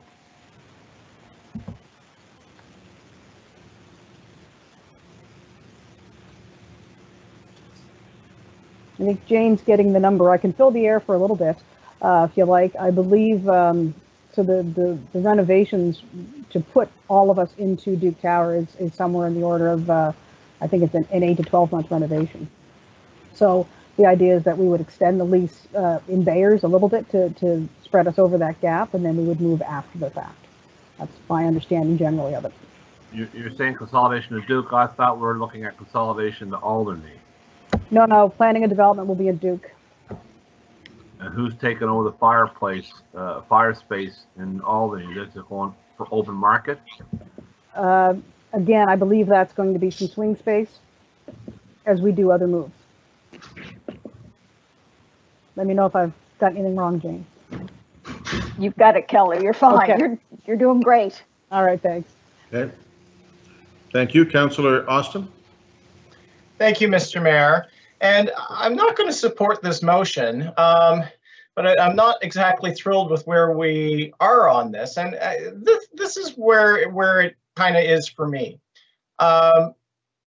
We have a plan that we're executing that I've never seen. I gather maybe it came to council in 2015 before my time. So I've never seen it. I don't know what the current state is in terms of like what our accommodation needs are and what the future state at the end of this would be. I would feel a lot more confident about it if I could actually see, okay, well, this is how much space we have. This is where we're expecting to be at the end of this. And this is why it makes sense for us to be out in lease space. I fully accept that now is a great time to be out there trying to lease space because the office market is favorable to us. It's a renter's market. But I would be far more confident in the piece about, well, we are actually going into more lease space and freeing up space that we actually own, if I could understand the actual ins and outs. But that level of detail is not in the report, and I've never seen it. And the cost of this has gone up by $1 million this year. So it's a rather sizable capital piece that I just simply do not understand, and that there's, to me, insufficient detail provided. Now, the flip side is there's sufficient detail to convince me that this is complicated, and there could be some really negative consequences if we just reflexively say, well, we don't need to spend this 3.6 million. Of that, I'm fairly confident on. And so my question to staff is, is it possible to have some sort of, more detailed outline of what this actually is, in terms of here's our space, here's where we're going, the ins and the outs, and this is why it makes sense from a business perspective. I don't see that level of detail. Jane? So thank you, Mr. Mayor. So in 2015, there was a study done for corporate accommodations to look at the standards that we have for our staff and what the size ratios would be. So we have very generous size proportions that, it's about 200, it was 280 square feet per person for an office, which is by any standard is very high. And I'm not suggesting, workforce 2.0 or 3.0 or any of those standards. That's basic. So work was done by staff, and it falls under the CIO's purview to look at coming up with standards and, with the goals and objectives of reducing space. So it was about shrinking the footprint and bringing back, being able to save money by being able to put more people comfortably in modern, good work environments in the same amount of space. Looking at that, spoke a bit about being able to work more collaboratively, the environment that we're in, all those sorts of synergies, ergonomics, operational efficiencies. If you go and look at some of our spaces, there's staff that are working in spaces that, they have those really high fabric cubicles. They're 6 feet high. You don't know if someone could be in there and, quite frankly, have a heart attack and you wouldn't know it. So there are safety concerns around there. So it was really about the modernization of it and being able to shrink the footprint to get some staff back. So there was a stacking model done, which I'm sure you know what that is, but it's a sequencing of what the moves are. And in that stacking model, that's where planning and development was deemed to go first. So if we could move them, then that frees up space over here. So there are a series of moves. We have not advanced as much as we should have on our corporate accommodations, because quite frankly, every year when it comes capital budget time, we go, yeah, we can push that one. That's one that we can push a bit to the right. So we have been pushing it quite often, to be honest. The cost has not increased so much as accelerated. So we're bringing $1 million forward that had been budgeted in the out years in order to take advantage of this opportunity. So that's really what it's about. Okay. I mean, we'll have to leave it at this for now. I won't support the motion because I'm afraid of what the unintended consequences of just ripping this out would be. But I guess I haven't seen enough to really be sold on what we're doing makes sense, particularly where we're going to leave space we own vacant, potentially. So I'll leave it at that. Thank you, Councillor Whitman. Thank you, Mr. Mayor. Thank you, colleagues. Thank you, Councillor Austin. You made some good points there.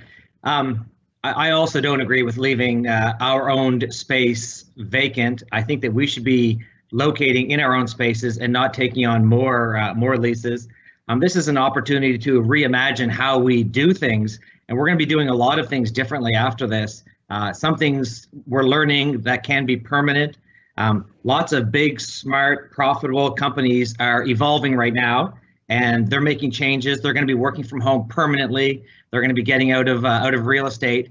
And I'm not surprised that we're not willing to budge on this, but I think that there is an opportunity here to do real estate better, smarter, folks working from home, more productivity, working harder than ever, working happier.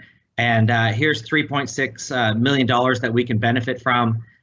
Yes, I'm trying to take the CAO's and staff's advice on almost every one of these items, but of course we're going to disagree on some of them. On this one here, I'm just not able to support us being a big tenant and not evolving during this pandemic. One of the big things that can come out of this is we can look at how we do our real estate differently, and today's the day to show that we're willing to do that, and I don't think that's going to happen.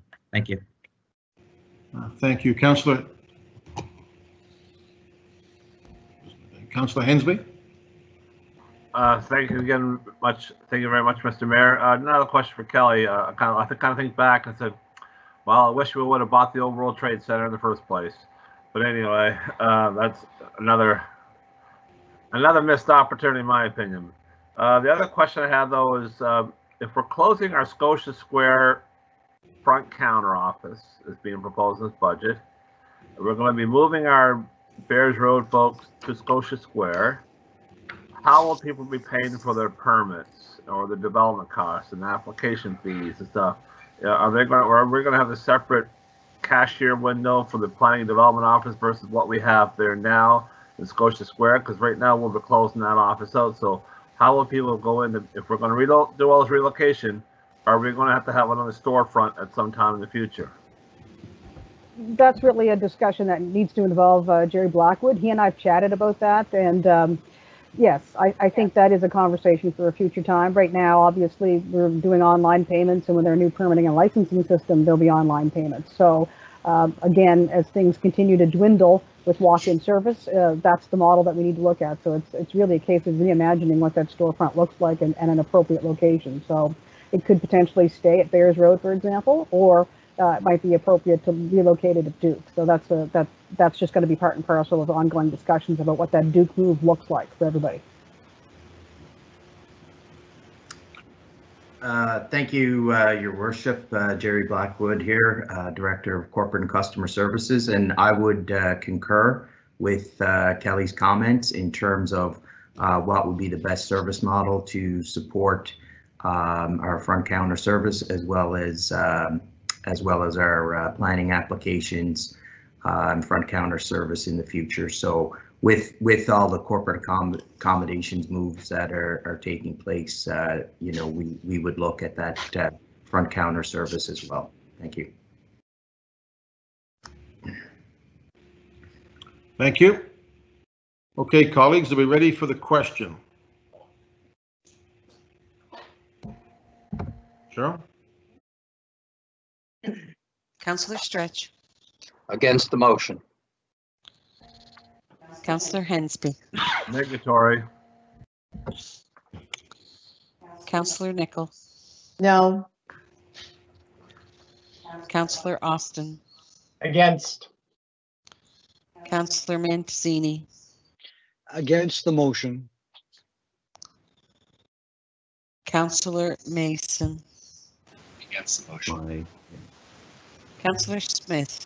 Against the motion. Councillor Cleary. No. Councillor Walker. Against. Councillor Adams. Against. Councillor Whitman. 3.6 million yeses. Deputy Mayor Blackburn. Voting no on the motion. Councillor Russell. Against the motion. Councillor Outen. Against the motion. And Mayor Savage. Against the motion. The passed. motion is defeated. Thank you, Cheryl. So corporate accommodations Alderney, is that the same thing? Councillor Austin, did you have that on this list originally? I moved this on there originally, Mr. Mayor. This is I thought this was part of the previous bundle up there in 6th floor. From the report, this is actually part of the renovation project down in the lobby area, which is much more public facing. I guess it involves a washroom. Perhaps we can have some clarity from staff on it. From the report, I'm no longer in favor of removing it. Is that Kelly or Jane or Jacques? Jerry. Jerry, how are you, Jerry? I'm good, thank you. Yeah, through you, Mr. Mayor, to Councillor Austin, he is correct. It is just part of the ongoing renovations that have been occurring at Alderney over the past few years, and it is an additional washroom on the main level that will certainly help accommodate the community council meeting room that's there, as well as complement the other businesses and the library at Alderney. Thank you. I think it's worth noting as well the customer service center, because right now when that library, if the library is closed and anyone waiting on the bus, there is no bathrooms available. Basically, you have to go all the way down the ferry terminal.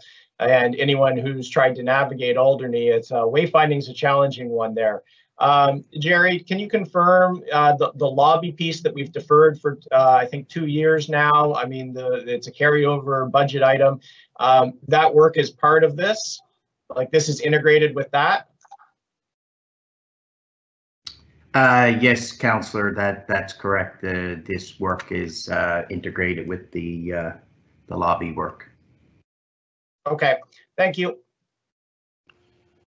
Anybody else on this item? Well, no movement on that.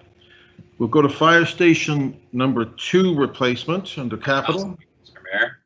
Councillor Mason. Thank you. I'd like to move that the replacement of Fire Station 2, $1.6 million be deferred to the next fiscal year. Councillor Cleary, second. Seconded by Councillor Cleary.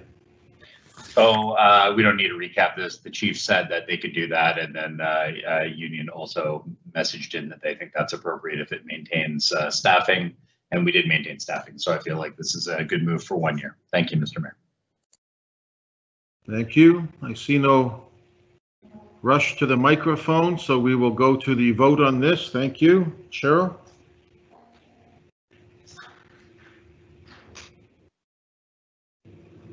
Stretch. For the motion. Councillor Hensby. Affirmative. Councillor Nickel. Yes to the deferral. Councillor Austin. Yes. Councillor Mancini. For the motion. Councillor Mason. For the motion. Councillor Smith. Yes. Councillor Cleary. Yeah, yes. Councillor Walker. For. Councillor Adams. For. Councillor Whitman. Yes. Councillor Blackburn. Voting yes on the motion. Councillor Russell. Forgive me, I just want to clarify which motion it is. Fire station number 2. Yes, for the motion.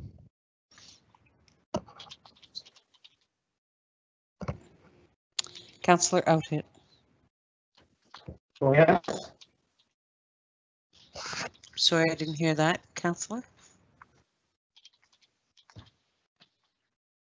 Voting yes. Okay, great, thank you. Mayor Savage. For the motion, I declare that that's carried. Thank you. NACTO membership, I think Councillor Cleary moved this motion. Councillor Cleary, is that correct? It is, Your Worship. So I would like to move that we amend the budget to add back in the NACTO membership, which is $11,000 US dollars, so the $16,300 Canadian, which is actually in the report split between P&D and TPW, which I wasn't aware of. I'm glad Planning and Development was getting some value out of our membership. And that actually speaks to the fact that it is an important membership. So we didn't cancel our Transportation Association of Canada membership. We only canceled the NACTO membership. And in fact, I think at our very first meeting when I asked about this, Mr. Anglish said it was about $25,000. So it's actually only $16,000. Not that that's a huge deal. It's still adding extra money back into the budget. But staff had indicated that they could still use the resources, which is true, of course. They have all the guidebooks. But for this one, it's important for us to be a member because right now NACTO is doing a whole lot of sessions with members around COVID recovery. And if we're not a member, we can't access those member-only sessions. And so I think both symbolically, because NACTO is a more progressive set of guides than the TAC is, and also the access to these kind of member-only sessions, that it would be important for us to reinstate our membership in the National Association of City Transportation Officials. So I move that. Seconded. Councillor Russell. All right. Okay. Is there any other discussion on that? Yes, please. Go ahead, Councillor. Could I have clarification? What is NACTO versus CUDA and ACT? We got 3 or 4 professional memberships in public transportation associations. So how is each one uniquely different that we need to have separate memberships? To me, there might be some overlap. Just want to have some clarification, please. Is that Brad? Who would like to speak to that?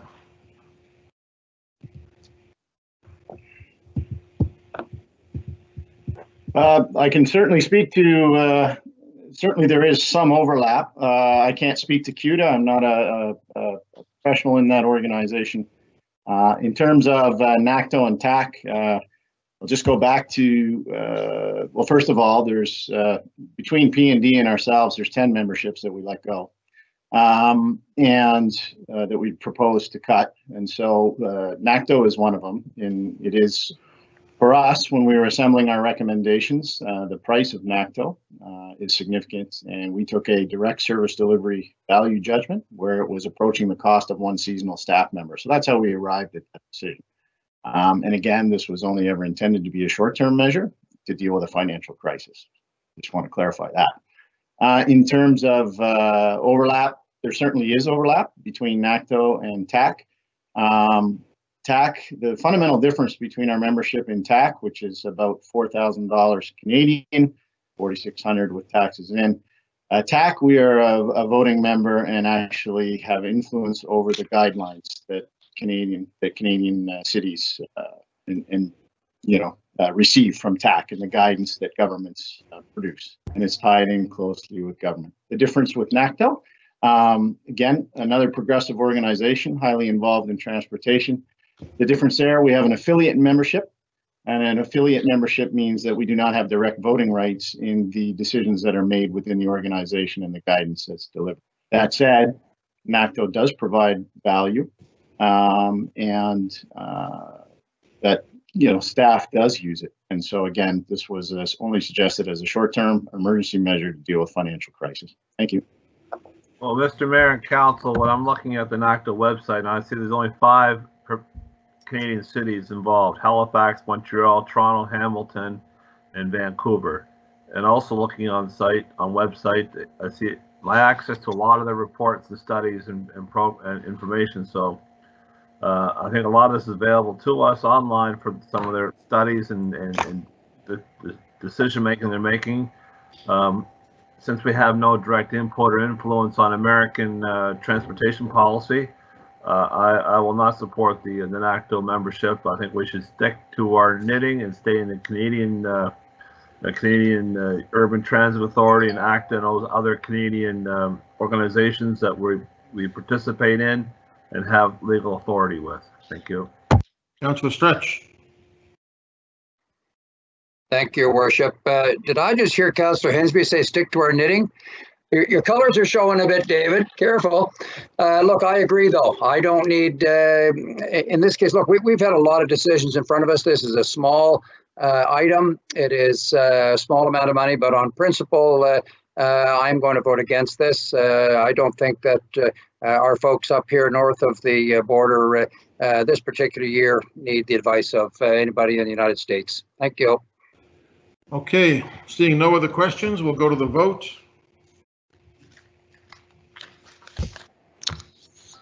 Councillor Stretch. Against the motion. Councillor Hensby. Negatory. Councillor Nicol. For. Councillor Austin, In favor? Councillor Mancini, In favor of the motion. Councillor Mason, For the motion. Councillor Smith, For. Councillor Cleary, Yes.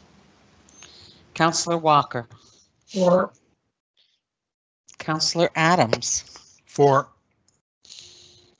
Councillor Whitman, No. Councillor Blackburn, Voting yes on the motion? Councillor Russell, For the motion? Councillor Outhill, Yes. Mayor Savage. For the motion carries. Okay, that's page 1 of our list. Let's turn to page 2, everybody. Turn it over. I think that's all the items, Jane, that we have to deal with today, isn't it? I believe that's all, Mr. Mayor. So there was nothing outstanding, nothing else for us to do today? Nope. No, I will Sure. go away Good. and come up with some funding scenarios to be presented at the June 9th meeting. So I think, colleagues, that's all for now, and our next meeting isn't until June 9th. It's going to be very difficult not to see your faces every day. I'll have to deal with that. Suffer from withdrawal, no doubt.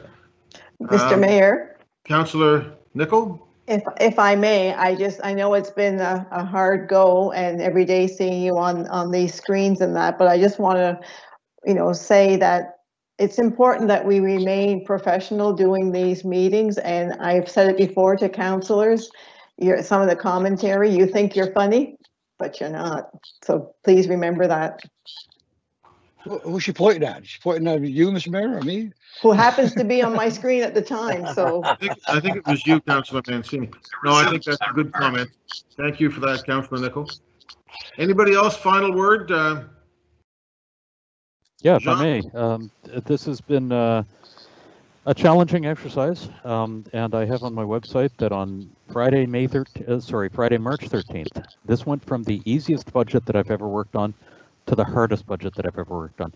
And I'm glad we've been able to get through it and end it on a day when we have 0 new cases in Nova Scotia. I think that is phenomenal, and I think we're in a good place.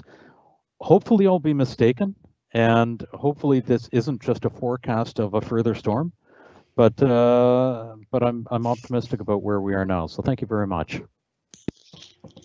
Just going to ask Jacques, as our CAO, if you have any last comments.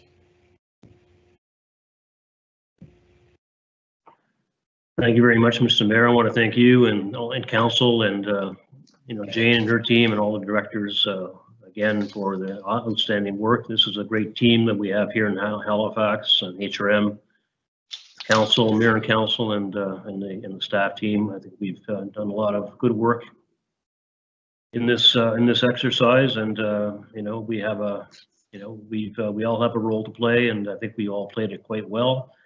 And looking forward to June 9th, where council can make final decision on the budget, and hope everybody can take some time this weekend to enjoy great outdoors a little bit and take time for yourselves. Thank you very much, Mr. Mayor. Thank you. I would also like to say this has been a long and somewhat grueling affair, and but I'm proud of the work that the council have done, and I'm proud of the work that the staff have done, and I'm proud that there's been any differences of opinion, which is natural and normal and good, have not resulted by and large in any unpleasant behavior. So I want to thank you for that. And all of you on your screen, let's have a thumbs up for the finance staff and Jane and her team, who did a great job working with us. Thank you very much, Jane. Councillor Hensby, and then Councillor Stretch. Thank you very much, Mr. Mayor. I have a quick question for the CAO. Yesterday, the Premier announced a bunch of infrastructure expenditures, like must have been $230 million worth of projects across the province. Can we find out if there's a list of what HRM projects are included in that list, so we have an idea of if we got any assistance in our budget process? Mr. Mayor, through you to the councillor, the answer to that would be none. The announcement by the province yesterday was associated with their infrastructure, their buildings, their their assets. We're still working with the province. I'm in the process now of working with Jane and Dave Riggy and the rest of the team on finalizing the asks further to council's decision this week on the rapid transit and the Bedford piece.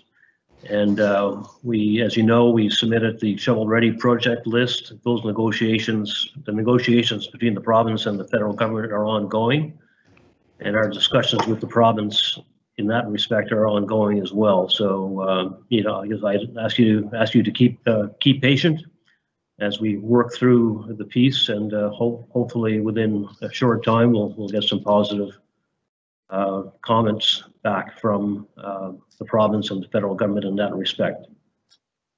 Thank you, Councillor Stretch. Councillor Stretch.